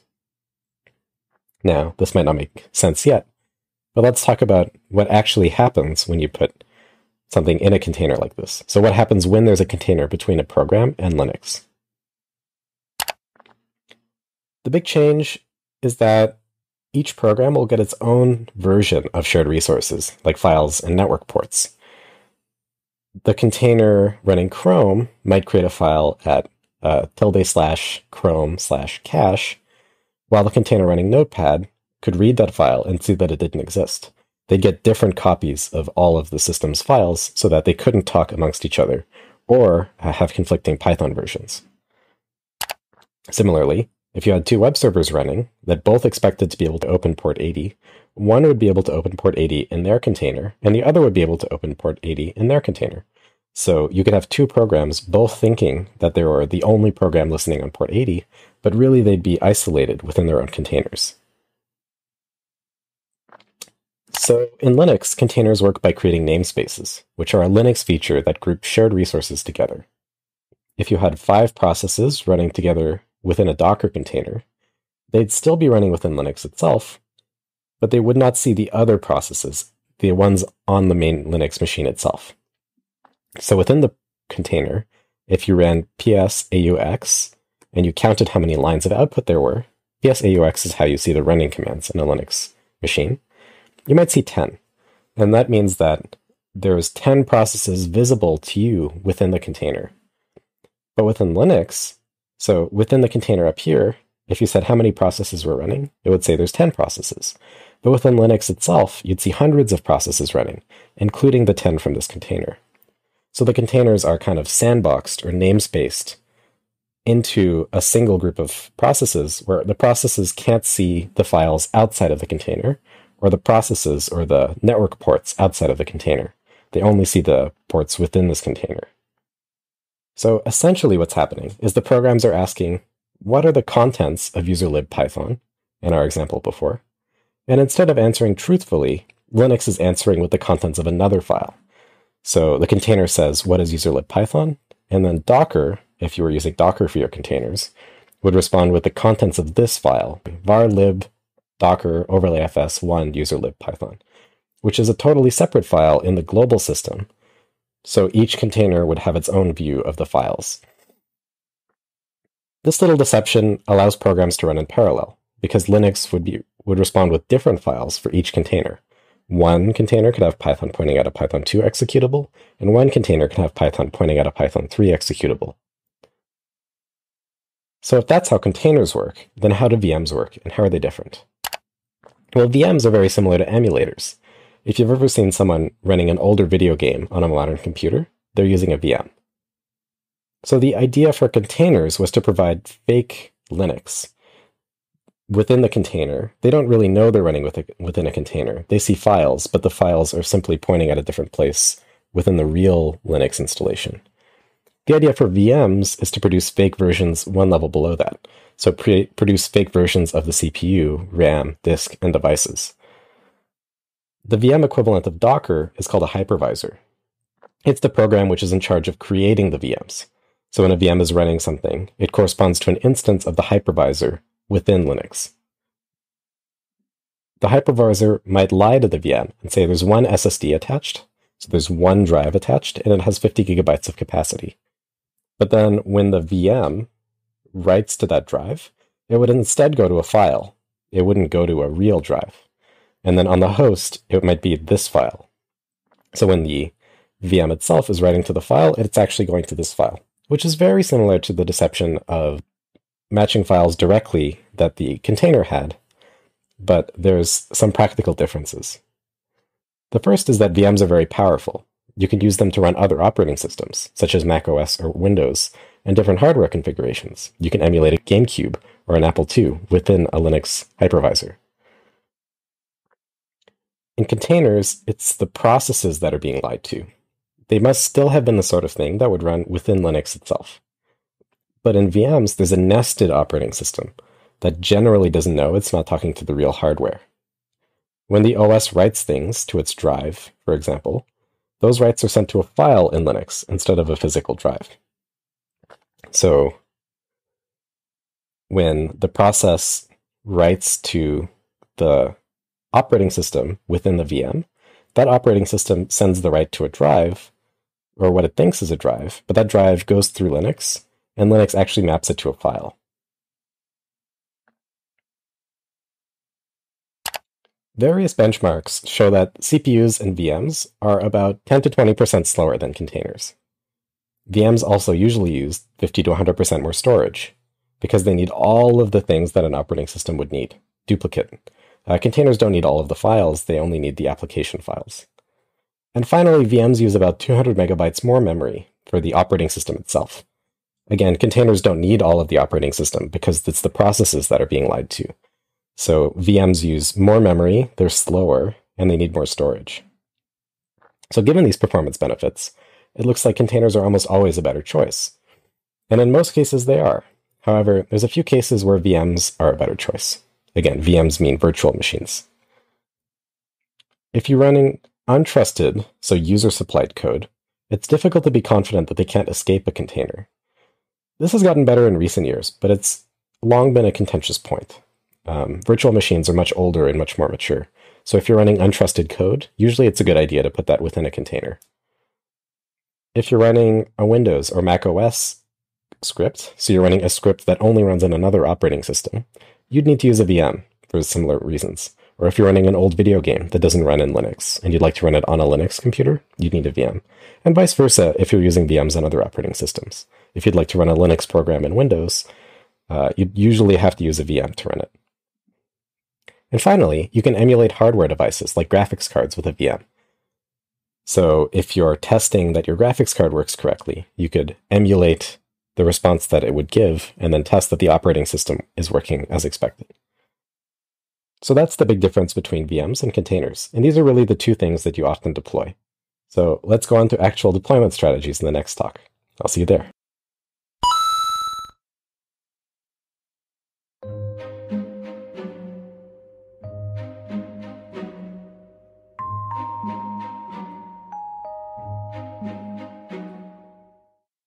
Let's keep talking about deployments. So rolling deployments are one of the most popular deployment strategies, and we'll talk about the pros and cons of different deployment strategies throughout this section. Rolling deployments themselves work by starting a new version of the application, sending traffic to the new version to make sure everything's okay, and then shutting off the old version, and repeating that until all versions of the old version are versions of the new version. I realize I've said version many times, so let's look at pictures, which will help illustrate the point. This is the MERN app. MERN stands for MongoDB, Node.js, React, and Express.js. Here, the user's web browser connects to both a front end and a back end, where front end is the stuff that the user sees, and back end is the services that provide connections to the database. So if you log in, you're connecting to the back end. If you're just viewing the landing page, you're connecting to the front end. Let's say your app has enough traffic that users will notice if it goes down for a little while. How would you push a new version of the application without causing downtime? This is where rolling deployments come in. The high-level algorithm for a rolling deployment looks like this. So you create an instance of the new version of the backend, say. You wait until it's up, So you keep trying to connect to it until you get a response that's satisfactory. And then you delete an old version and route the traffic to the new version. If any instances of the old version still exist, go back to step 1 and repeat. In our MERN example, we'd initially see 3 instances of the initial version and 1 instance of the new version. And we'd repeat the process until we had 3 instances of the new version and 1 instance of the initial version. So here, all of the versions are the backend. And then we add a new version of the new backend, and we turn off a version of the old backend. And we keep repeating that. So as time goes on, the red ones replace the pink ones, and then after a few loops of this, the only ones remaining are red ones. We've added a red one, removed a pink one. Added a red one, removed a pink one. And where red is the newest version of the application. So what are the benefits of rolling deployments over other ways of deploying things? Well, they're well supported. Rolling deployments are relatively straightforward to implement in most cases. They're natively supported in several orchestrators. If you've heard of Kubernetes, for example, Kubernetes helps you with this. AWS, Amazon Elastic Beanstalk, also supports rolling deployments. They don't have huge bursts. So in another deployment strategy, which we'll talk about, if you had 3 versions of the backend, you'd need to start 6 in total to deploy the new version, and then you turn off the old 3. So it doubles, for the duration of the deployment, the amount of things running, which might be difficult if you have a finite number of servers, for example. It's also not uncommon for services like databases to limit the amount of connections. So if you had 6 versions of the backend connecting to the database, now that might be too much load on the database, so that could cause problems. And rolling deployments are easily reverted. If in the course of an upgrade you notice problems, it's usually easy to reverse the rolling deployment by just going in the opposite direction, removing a red, adding a pink. You can go in the opposite direction as well to roll back, which is an important characteristic of deploying, because things always go wrong. The downsides of rolling deployments are they can be slow to run. So if you have 100 replicas and you're replacing one at a time, and it takes 20 seconds, it would take 2,000 seconds to replace all of the versions, which is quite a long time for a deployment. This can be mitigated by increasing the number of services being turned on and shut off at a time, which is sometimes called a burst limit or a rolling deployment size. The other problem is API compatibility, which is the biggest problem of rolling deployments.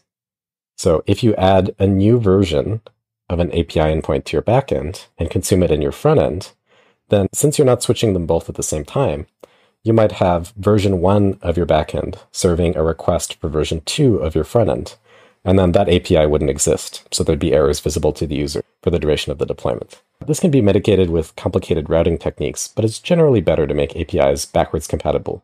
So make version 2 of the front end be compatible with version 1 of the backend. So rolling deployments are relatively simple to understand and generally well supported. If your users mind when there's downtime, it's an excellent first step to deploy using a rolling deployment strategy. The key programming consideration is to ensure that services can consume both the old version and the new version of services APIs. If this contract is violated, users might see errors for the duration of the deployment. Let's talk more about deployment strategies, and we'll go into blue-green deployments next.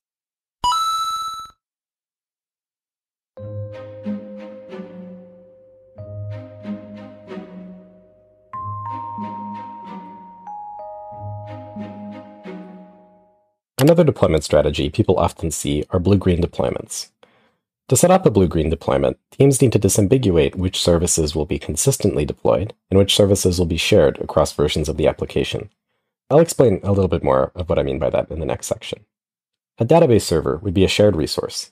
Multiple versions of the app would connect to the server at the same time, and a standard deployment would generally not upgrade or modify the database. In our MERN example, all of the other services are cluster resources. New versions of them would be deployed on every prod push.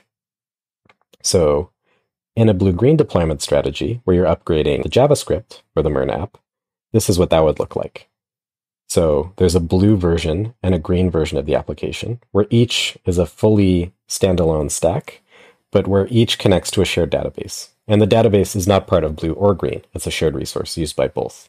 Blue-green deployments are so called because they maintain 2 separate clusters, one named blue and one named green, out of convention, If the current version of the application is deployed to blue, we'd deploy the new version to green and use it as a staging environment to ensure that the new version of the app works correctly before sending users to it. After we're confident that the new version of the software works correctly, we'd move over production load from blue to green, and then repeat the cycle in the opposite direction. So here, we started with users being sent to blue, which contains version 1 of the application, and then we're investigating that version 2 works. And after we're certain that version 2 works, we'll route users to version 2, and then the version 1 is unused, and we can shut it off and replace it with version 3, make sure it works, and then switch user traffic over to it over and over again. On the benefits side, blue-green deployments are conceptually very easy to understand. To set them up, you just have to create 2 identical production environments and send requests to either one or the other, which is relatively simple with services like Amazon Elastic Load Balancing. They're also quite powerful. Longer-running tasks like downloads can continue running in the old version of the application after traffic is switched over to the new version. So if a user has an established connection to green, and you've switched everyone else over to blue, that connection can continue finishing whatever it was doing. So if you're watching a video and you'd like to download it entirely to the user, which might take minutes, that can continue going even during a prod push. Additionally, blue-green deployments can be extended to many different workflows, which we'll discuss. There's a few notable drawbacks to blue-green deployments. It's difficult to deploy a hotfix, for example, to revert a change, because the old cluster might be running longer-running tasks and unavailable to switch to. So if you have version 1 of the application, you switch over to version 2, you realize version 2 is having problems, you might want to push a version 3 very quickly, which addresses those problems, but version 1 would be the only place you could deploy version 3. So you wouldn't be able to do that. It's also finicky to transfer load between the clusters. If resources autoscale, which we'll talk about later on, and load is transferred all at once, the new cluster might not have enough resources allocated to serve the surge of requests, because requests went all at once to peak production load. And finally, if one cluster modifies a shared service, like adding a column to a table in the database, it may affect the other cluster, despite it not being the live one. So here are some common extensions to blue-green deployments. As I mentioned, they are very extensible, and many teams set up advanced workflows around blue-green deployments to improve stability and deployment velocity. The first idea is a natural extension of blue-green deployments, which I call rainbow deployments, but I don't think there's a standard term for them. Instead of only having 2 clusters, some teams keep an arbitrary number of clusters, so blue, green, red, yellow, so on. This is useful when you're running very long-running tasks. If you're working on a distributed web scraper and your scraping tasks take days, for example, you might need your clusters to last until the last job is finished to ensure things continue working as expected. So with a rainbow deployment, you'd keep all of the clusters that are still processing tasks around, or if you're doing something like video encoding for long videos, you don't want to shut off the cluster that's in the middle of encoding a long video because that work would have to be redone. In a rainbow deployment, old clusters would only be shut off after all of their long-running jobs are done processing. Some teams rely heavily on manual QA and don't use continuous deployment. They're often building desktop or mobile apps which need to be published on longer release cycles. So if example.com is being routed to the blue cluster, it would be relatively simple to deploy a new version of the application to the green cluster and point new.example.com to that. And with this setup, the new version of the app could be tested against the production database in the very environment that'll soon become production. Such tests are often called acceptance tests because they're happening in production with production data, with nothing, like no privileged access to the codebase. So for a game, you might have the new release available, or the APIs for the new release available, and have your QA testers test that. And after the QA testers give the go-ahead, you can point the game client to the new version and then switch the labels of the two. Another useful add-on to blue-green deployments, and really deployments in general, is called a canary deployment. So if the new version of your app contains subjective changes, such as editing the UI, it might be ill-advised to push them to all users at once. Facebook has billions of users, so if even 1% of their users complain about a change, that would be overwhelming amounts of feedback. The changes may break users' workflows and need to be modified or rolled back in response to user feedback. So in the context of a blue-green deployment, a canary deployment would be an extension which routes maybe 5% of user traffic to the new version of the application and check that those users don't have negative feedback before switching the rest of the users over. So if blue was version 1, green was version 2, we'd have 95% going to version 1, 5% going to version 2. We'd wait to see if anyone on version 2 complained. If not, then we'd route everyone to version 2 and we'd shut off version 1 and then put version 3 in that one.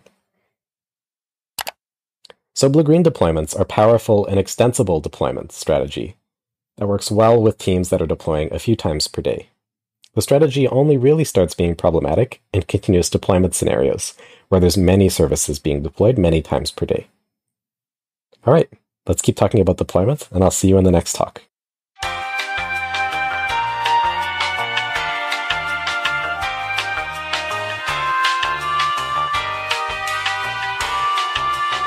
Continuous deployment can sound daunting, but it's not actually as difficult as it might seem in many cases. Let's take a look back at our MERN example and how it's deployed.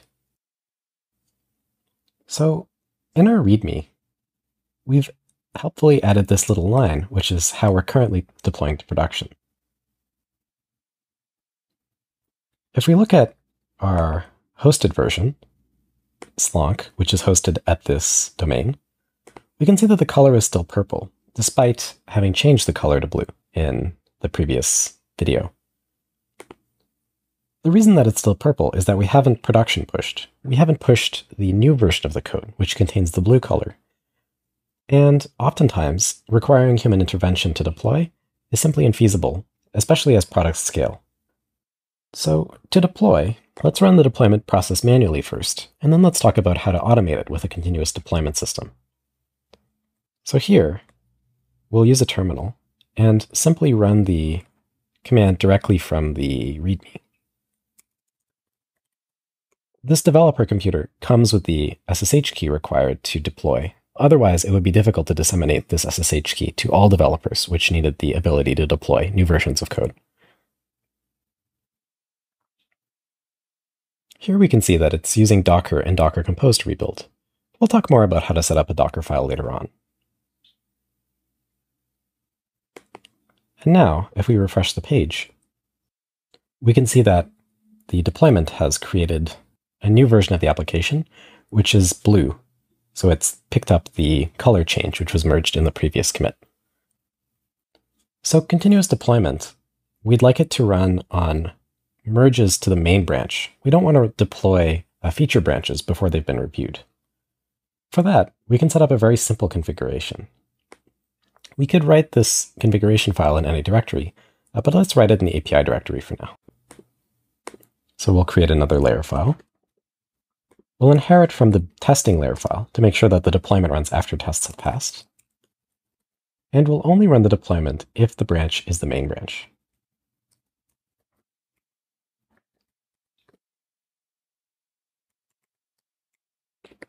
However, if it is the main branch, we'd like to set up a secret and use that secret for our SSH key, and then use that SSH key to run the script. Let's do that now.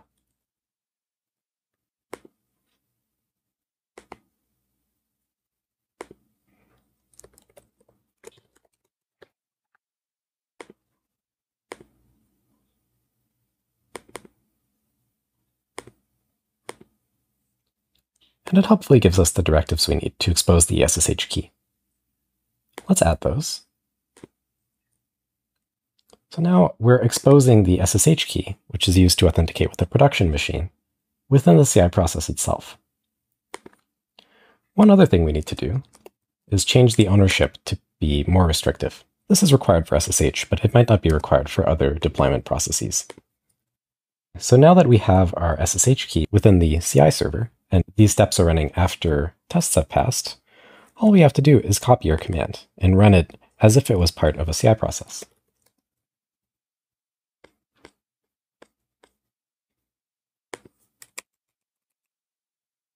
All this configuration does is wait for tests to pass, check that the branch is the main branch, and then use the SSH key to deploy a new version of the application. Let's create a new pull request with these changes and see how that looks.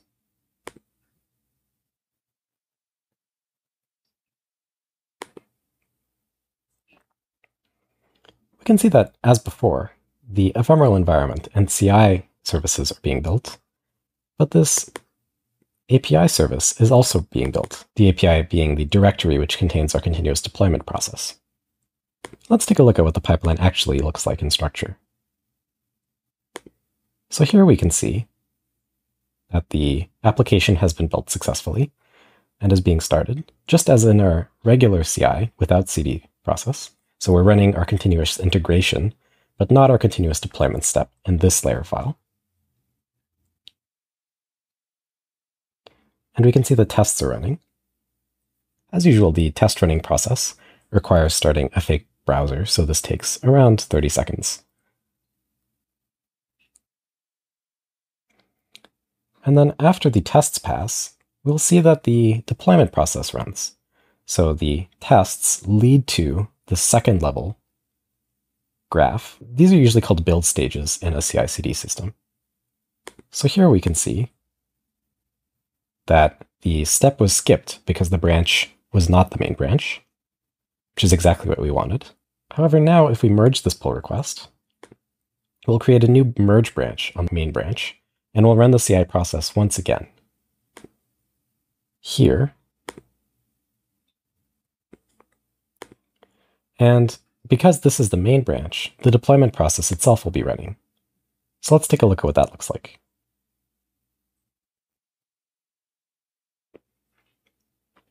We're simply loading the environment to run the command in right now.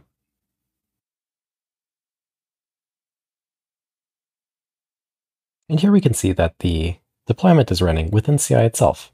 So instead of needing to run it as an individual developer, you can simply run this SSH command within CI. And this idea of deploying automatically from a CI process is called continuous deployment. So let's work through that whole process end to end once, just to make sure that it's clear on the deployment automation side of things. So let's change the color again for the main landing page, just to make sure that it's visible if a change gets pushed correctly.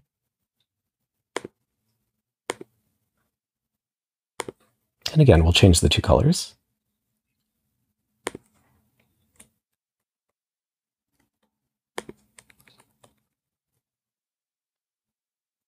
And we'll create a new pull request.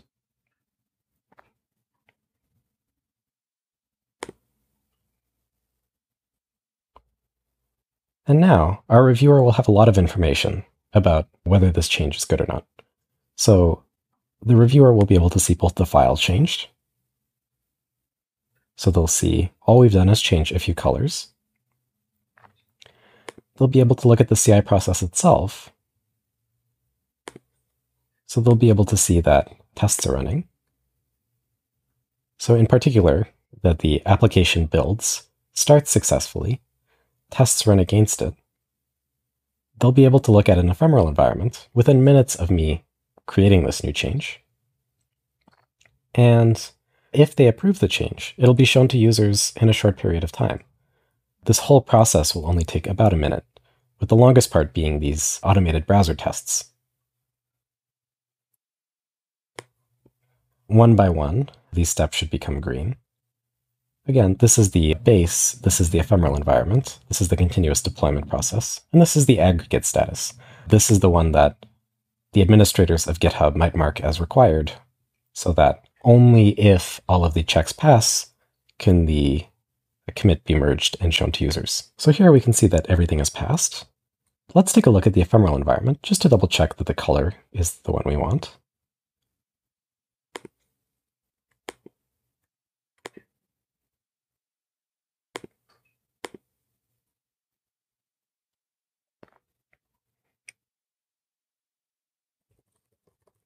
We can see that from the ephemeral environment, we've changed the color to be this rose-ish red. Perhaps this is the color that was desired. So we'll say that this is correct. And the test has passed and successfully posted a message. So we know that the functionality of the application has continued to work after this change. After we merge it, the end-to-end test deploy process will run for this merge commit. And if we take a look at that, we'll see that because we merged to the main branch, the deployment is already running. In production, we're creating a production build. And in a short period of time, the production server should have the latest version of our application running on it. So here it's restarting the production instance. And the snapshot is being taken. So everything has succeeded. We've successfully prod pushed. If we go to our website, it is now the shade of red that we've changed. And that's what an end-to-end CI/CD ephemeral environment pipeline generally looks like at a very high level. All right, so let's talk more about deployment automation in the next section.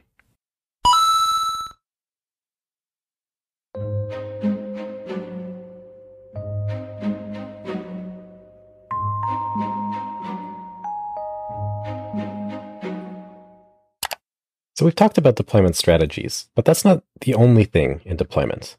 Deployment strategies help you reduce downtime and deploy in a way that doesn't affect your users.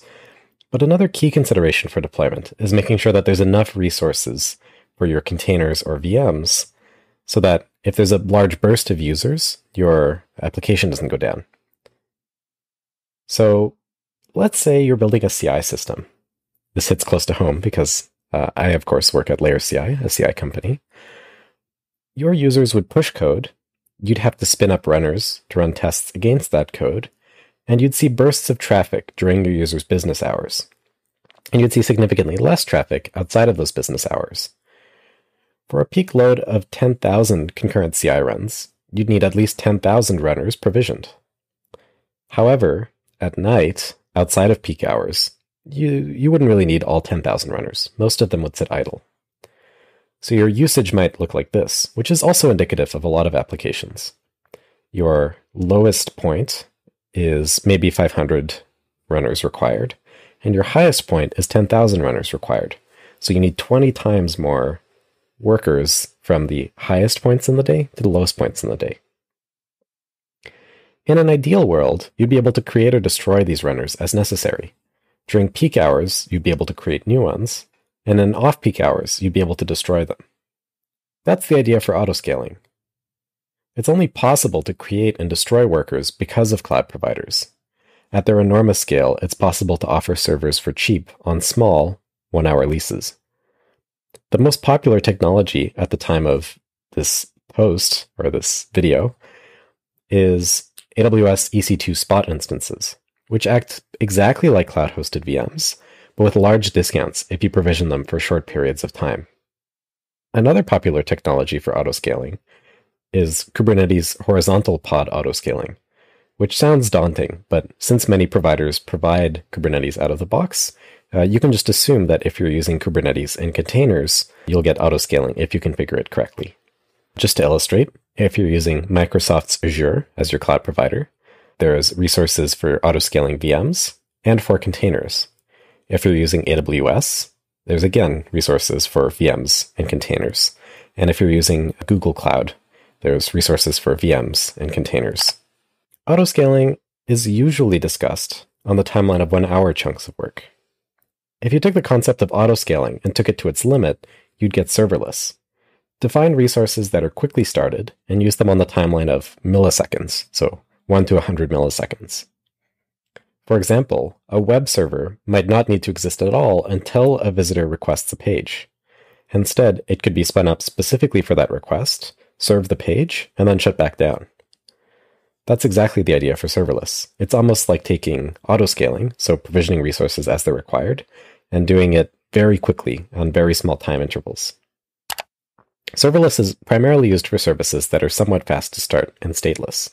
You wouldn't run something like a CI job or CI run within a serverless framework, but you might run something like a web server or notification service. Autoscaling is primarily used for services that are slower to start or require state. You'd likely run a CI job within an autoscaled VM or container, and not within a serverless container. As of 2021, the distinction between the models is becoming quite blurred. Serverless containers are becoming popular, and they often run for upwards of an hour. Serverless containers act exactly like containers, but they're created and turned off in a serverless manner, so in response to a trigger. Within a few years, it's likely that serverless and autoscaling will converge into a single unified interface, so I'm excited about that, as that's going to be the future of deployment. And that ends our discussion of autoscaling and serverless. I'll see you in the next talk.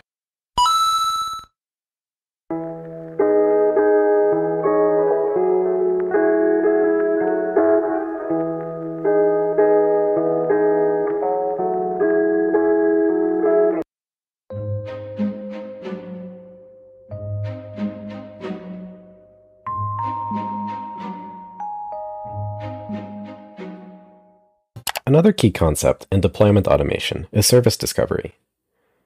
A database might be at one IP address, so 10.1.1.1.6543, chosen arbitrarily, while the web server would be at another IP address, 10.1.1.2.80.80. And they'd have to discover each other, because the web server needs to talk to the database, and the database might have calls to the web server. Things get even more complicated as you add more copies of your web server, or add entirely new services. Again, let's consider the MERN app from elsewhere in the Academy DevOps series. So you have a web browser. The user themselves is visiting your website. They're connecting to your front end, and they're connecting to your backend, making API calls. And your backend is connecting to a database. Here, there's three services that need to be discovered. The browser needs to learn that example.com corresponds to the front end, and example.com/API corresponds to the backend. And the backend needs to learn that the database is at 10.111.1.3, for example. So the backend needs to know the IP address and port of the database, and the browser needs to know the IP address and port of the backend and the front end. In the very simplest configuration, everything is manually configured. The backend and front end are at static IPs and given host names within DNS, a domain name system. It's the mapping of example.com to an IP address on the internet. And the backend is configured to connect to MongoDB at a specific port. So your DNS configuration, this is the Cloudflare configuration page, which is a DNS provider, would look like this. So if the user visits example.com, send them to this IP address. And if they visit api.example.com, send them to that IP address. So this is all manually configured, and we've just manually put the IP addresses in this. And then within the backend, we'd read an environment variable, which is a dictionary of key value pairs that are easily set when you're deploying things. So you'd say connect to the environment variable specifying the MongoDB port, and then connect to port 27017, which is the default MongoDB port. And then when you're starting the backend, you just have to specify the IP address that MongoDB is running at. This configuration is completely fine for simple products. It's difficult to mess up, it's relatively secure, and it doesn't overcomplicate things. You can go pretty far with a simple configuration. Most products could launch an MVP without any service discovery at all. But you'll know that you need to start caring about complicating your service discovery when you see one of the following. So you need zero downtime deployments. You can't hard-code things like this if you want to do rolling deployments, because you can't easily automate where the arrows point to. You can't automatically change the IP address if you're doing such a simple deployment strategy, for example. If you have more than a couple microservices, it's going to get hard to remember where they all are. And if you're deploying to several environments, like if you have a developer environment, a staging environment, an ephemeral environment, and production environment that all have different IP addresses, it's going to get pretty unwieldy to set the IP addresses all over the place. So let's focus on zero downtime deployments because they're illustrative of the broader problem. Before that, though, let's talk about reverse proxies, which are another crucial system design and DevOps concept. The idea for a zero downtime deployment is simple, as we've seen. You start a new version of the backend and front end, you wait till they're up, and then you shut off the old version of the backend and front end. So this happens in both rolling and blue-green deployments. However, it's difficult to update the IP addresses in DNS itself. If our rolling deployments required changing these values directly in DNS, that wouldn't work very well for various reasons. In particular, DNS can take a long time to propagate. Users in other countries than the United States, for example, might take days to see the new IP address, and they'd still be trying to connect to the old version. The solution is to add a web server that acts as the gateway to the front end and back end. We'd be able to change where it points to without changing the DNS configuration itself. So web servers like these are called reverse proxies, and they're really crucial for setting up zero downtime deployments and for service discovery itself. So taking our MERN app and adding this level of complexity, the user's web browser would instead connect to the reverse proxy. So the user would ask the DNS system, where is example.com?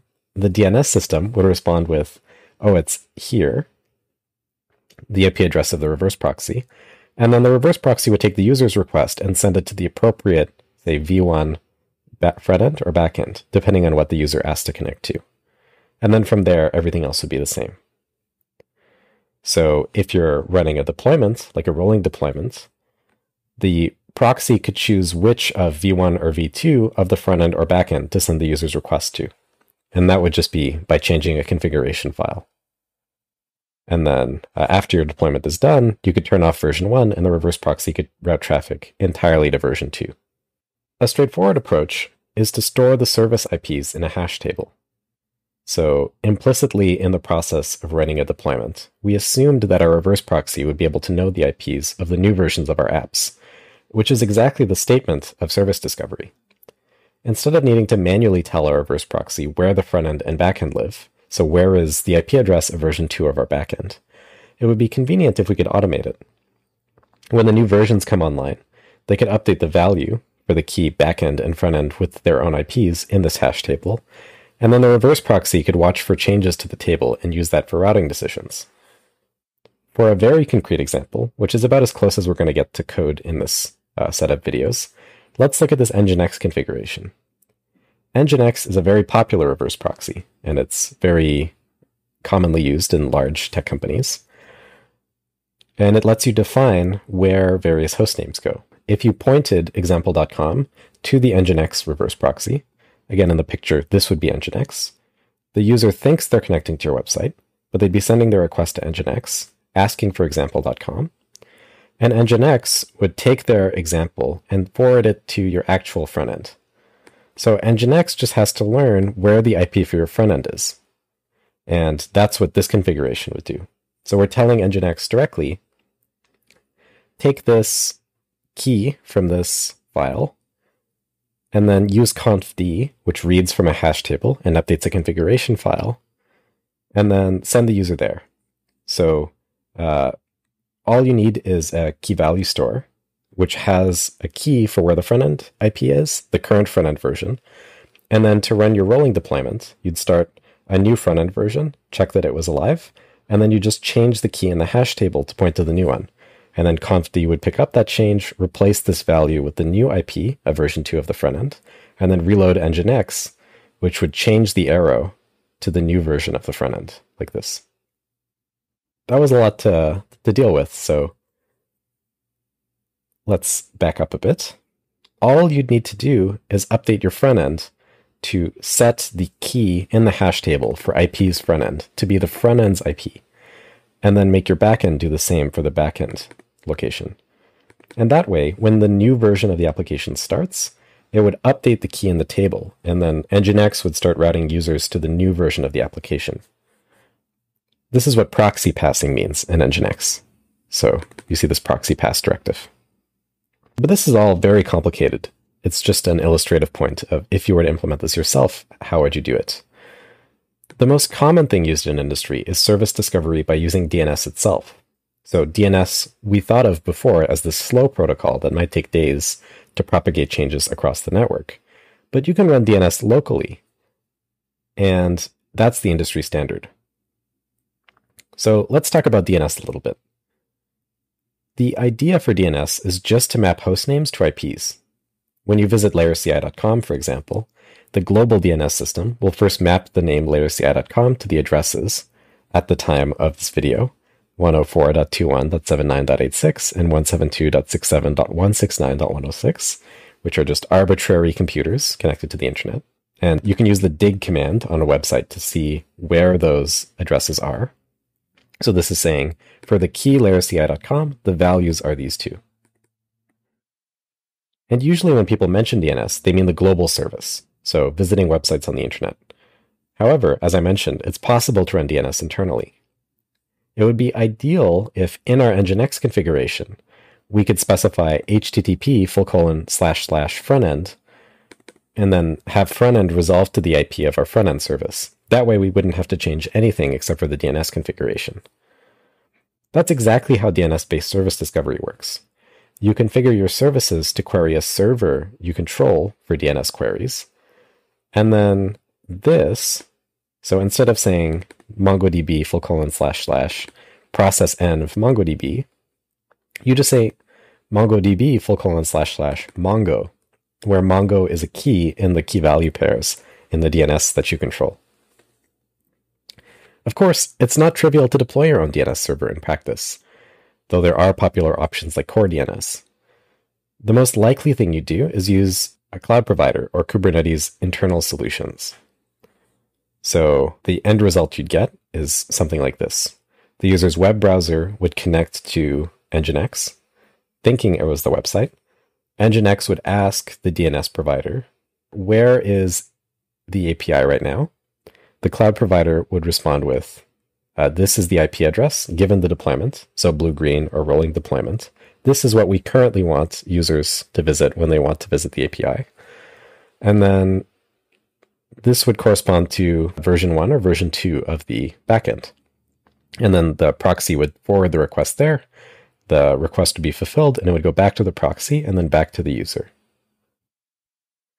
So the conclusion of all of this is that service discovery is tricky, but vitally important as a foundational building block for these deployment strategies and for deployment automation in general. If you configure service discovery in an appropriate manner for your deployment, so DNS-based in a Kubernetes cluster, for example, it makes significantly easier for developers to have microservices that talk to each other. Instead of having a developer have to write, connect to MongoDB at, and then deal with where MongoDB actually is, they can simply say, connect to MongoDB at MongoDB / Mongo. And then you, as the DevOps platform engineer, can configure where that Mongo always points to the right place, the right IP address. By decoupling the application logic from the deployment logic, you'll help the developers on your team build faster, and you'll be able to deploy it more easily. So that's it for deployment. Let's go on to the next and final pillar, which is application performance management.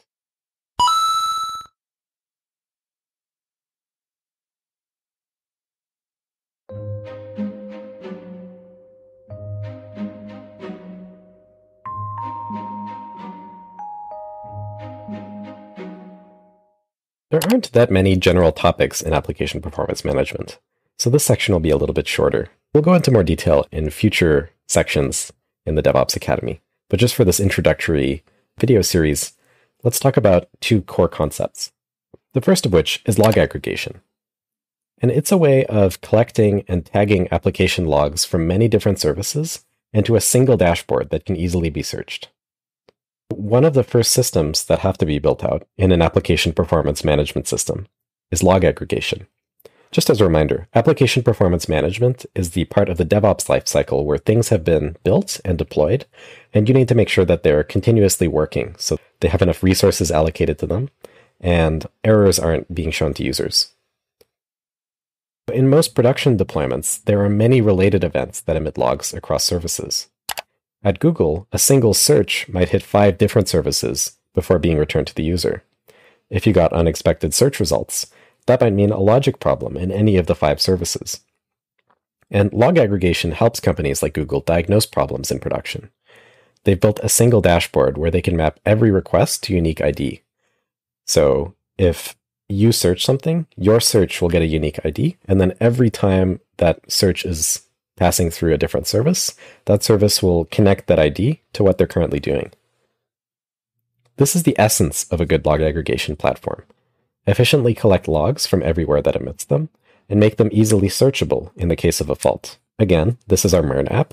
The user's web browser connects to a backend and a frontend, and the backend then connects to a database. If the user told us, the page turned all white and printed an error message, we would be hard-pressed to diagnose the problem with our current stack. The user would need to manually send us the error, and we'd need to match it with relevant logs in the other 3 services. Let's take a look at Elk, a popular open-source log aggregation stack named after its 3 components: Elasticsearch, Logstash, and Kibana. If we installed it in our MERN app, we'd get 3 new services. So the user's web browser, again, would connect to our front-end and back-end. The back-end would connect to Mongo, and all of these services the browser, the front end, the back end, and Mongo would all send logs to Logstash. And then the way that these three components work, the components of Elk, Elasticsearch, Logstash, and Kibana, is that all of the other services send logs to Logstash. Logstash takes these logs, which are text emitted by the application. For example, the web browser, when you visit a web page, the web page might log, this visitor accessed this page at this time. And that's an example of a log message. Those logs would be sent to Logstash, which would extract things from them. So for that log message, user did thing at time, it would extract the time and extract the message and extract the user and include those all as tags.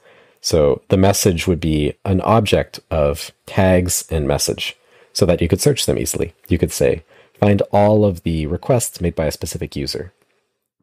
But Logstash doesn't store things itself. It stores things in Elasticsearch, which is an efficient database for querying text. And Elasticsearch exposes the results as Kibana. And Kibana is a web server that connects to Elasticsearch and allows administrators, as the DevOps person or other people on your team, the on-call engineer, to view the logs in production whenever there's a major fault. So you, as the administrator, would connect to Kibana. Kibana would query Elasticsearch for logs matching whatever you wanted. You could say, hey, Kibana, in the search bar, I want to find errors. And Kibana would say, Elasticsearch, find the messages which contain the string error. And then Elasticsearch would return results that had been populated by Logstash. And Logstash would have been sent those results from all of the other services. If you visited a web page, this might be the sort of log that is emitted. And it might be processed into an object like this. So it has a formatted date in a simple time format that's the same for all messages emitted by all different services. You'd have a service, which service emitted the log, and you'd have the message, the actual content of the log. And the processor, Logstash itself, would often be connected to the internet so that JavaScript in the browser can catch errors and send them to Logstash. Although there are additional services like Sentry that might be better suited for that. How would we use Elk to diagnose a production problem? Well, let's say a user says, I saw error code 1234567 when I tried to do this.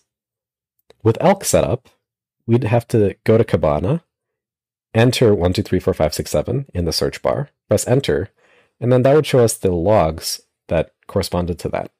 And one of the logs might say, internal server error, returning 1234567. And we'd see that the service that emitted that log was backend. And we'd see what time that log was emitted at. So we could go to the time in that log, and we could look at the messages above and below it in the backend. And then we could see a better picture of what happened for the user's request.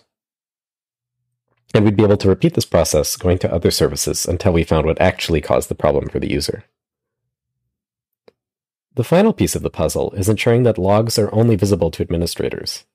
As logs can contain sensitive information, like tokens, it's important that only authenticated users can access them. You wouldn't want to expose Kibana to the internet without some way of authenticating. My favorite way of doing this is to add a reverse proxy like Nginx, again, our friend Nginx, and then have the auth request mechanism check that the user is logged in. So in our backend, we could add something like this, which simply returns a successful status. If the user visits example.com/auth request and they're an admin, it would return a successful status. And if they're not admin, it would return an unauthorized status. And then we could configure Nginx, again, as mentioned in previous videos, to have these location blocks. The /private location would connect to /auth. And then we could make sure that if this was /logs, for example, that the user was logged in. Because with this auth request directive, if the user visits /logs and they're not an administrator, they wouldn't be able to access them. Alternatively, Elasticsearch itself is run by a company called Elastic, and they have a paid version, which contains something called XPack, which facilitates this as well. So you can go for either a reverse proxy, which authenticates users, or the paid version of the application. As an aside, you can use log aggregation as an extra test. So in your CI pipelines, where you want to tell if code is good or not, you can repurpose your log aggregation stack to ensure that no warnings or errors occur while the tests run. If your end-to-end test looks like this, so you're starting your stack, you're starting your logging stack, you're running your tests with npm run test, you could add an extra step which queries Elasticsearch for logs matching error, and you could make sure that there are no logs that printed error. And then even if all of your tests pass, if there's an error going on, that error might be important despite all the tests passing. So this adds a free extra check to your CI stack. And there's a few examples of log aggregation platforms. There's Elasticsearch Log-Kibana, which we talked about. There's FluentD is another popular open source choice. There's Datadog, which is very commonly used at larger enterprises. It's a hosted offering. And there's LogDNA, which is another hosted offering. And most cloud providers also provide logging facilities, like AWS CloudWatch Logs. So log aggregation is a key tool for diagnosing problems in production. It's relatively simple to install a turnkey solution, like Elk or CloudWatch, and it makes diagnosing and triaging problems in production significantly easier. That's it for log aggregation. I'll see you in the next talk.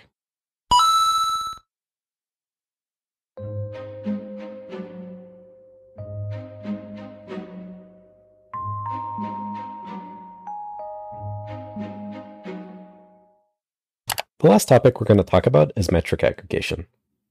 Metrics are simply data points that tell you how healthy production is.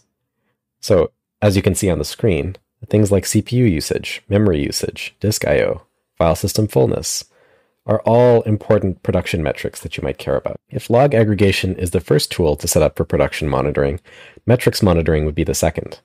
They're both indispensable for finding production faults and debugging performance and stability problems. Log aggregation primarily deals with text. Logs are textual, of course. In contrast, metric aggregation deals with numbers. How long did something take? Is memory being used? It's frighteningly difficult to understand what's going on in a production system. Netflix, for example, measures 2.5 billion different time series to monitor the health of their production deployment.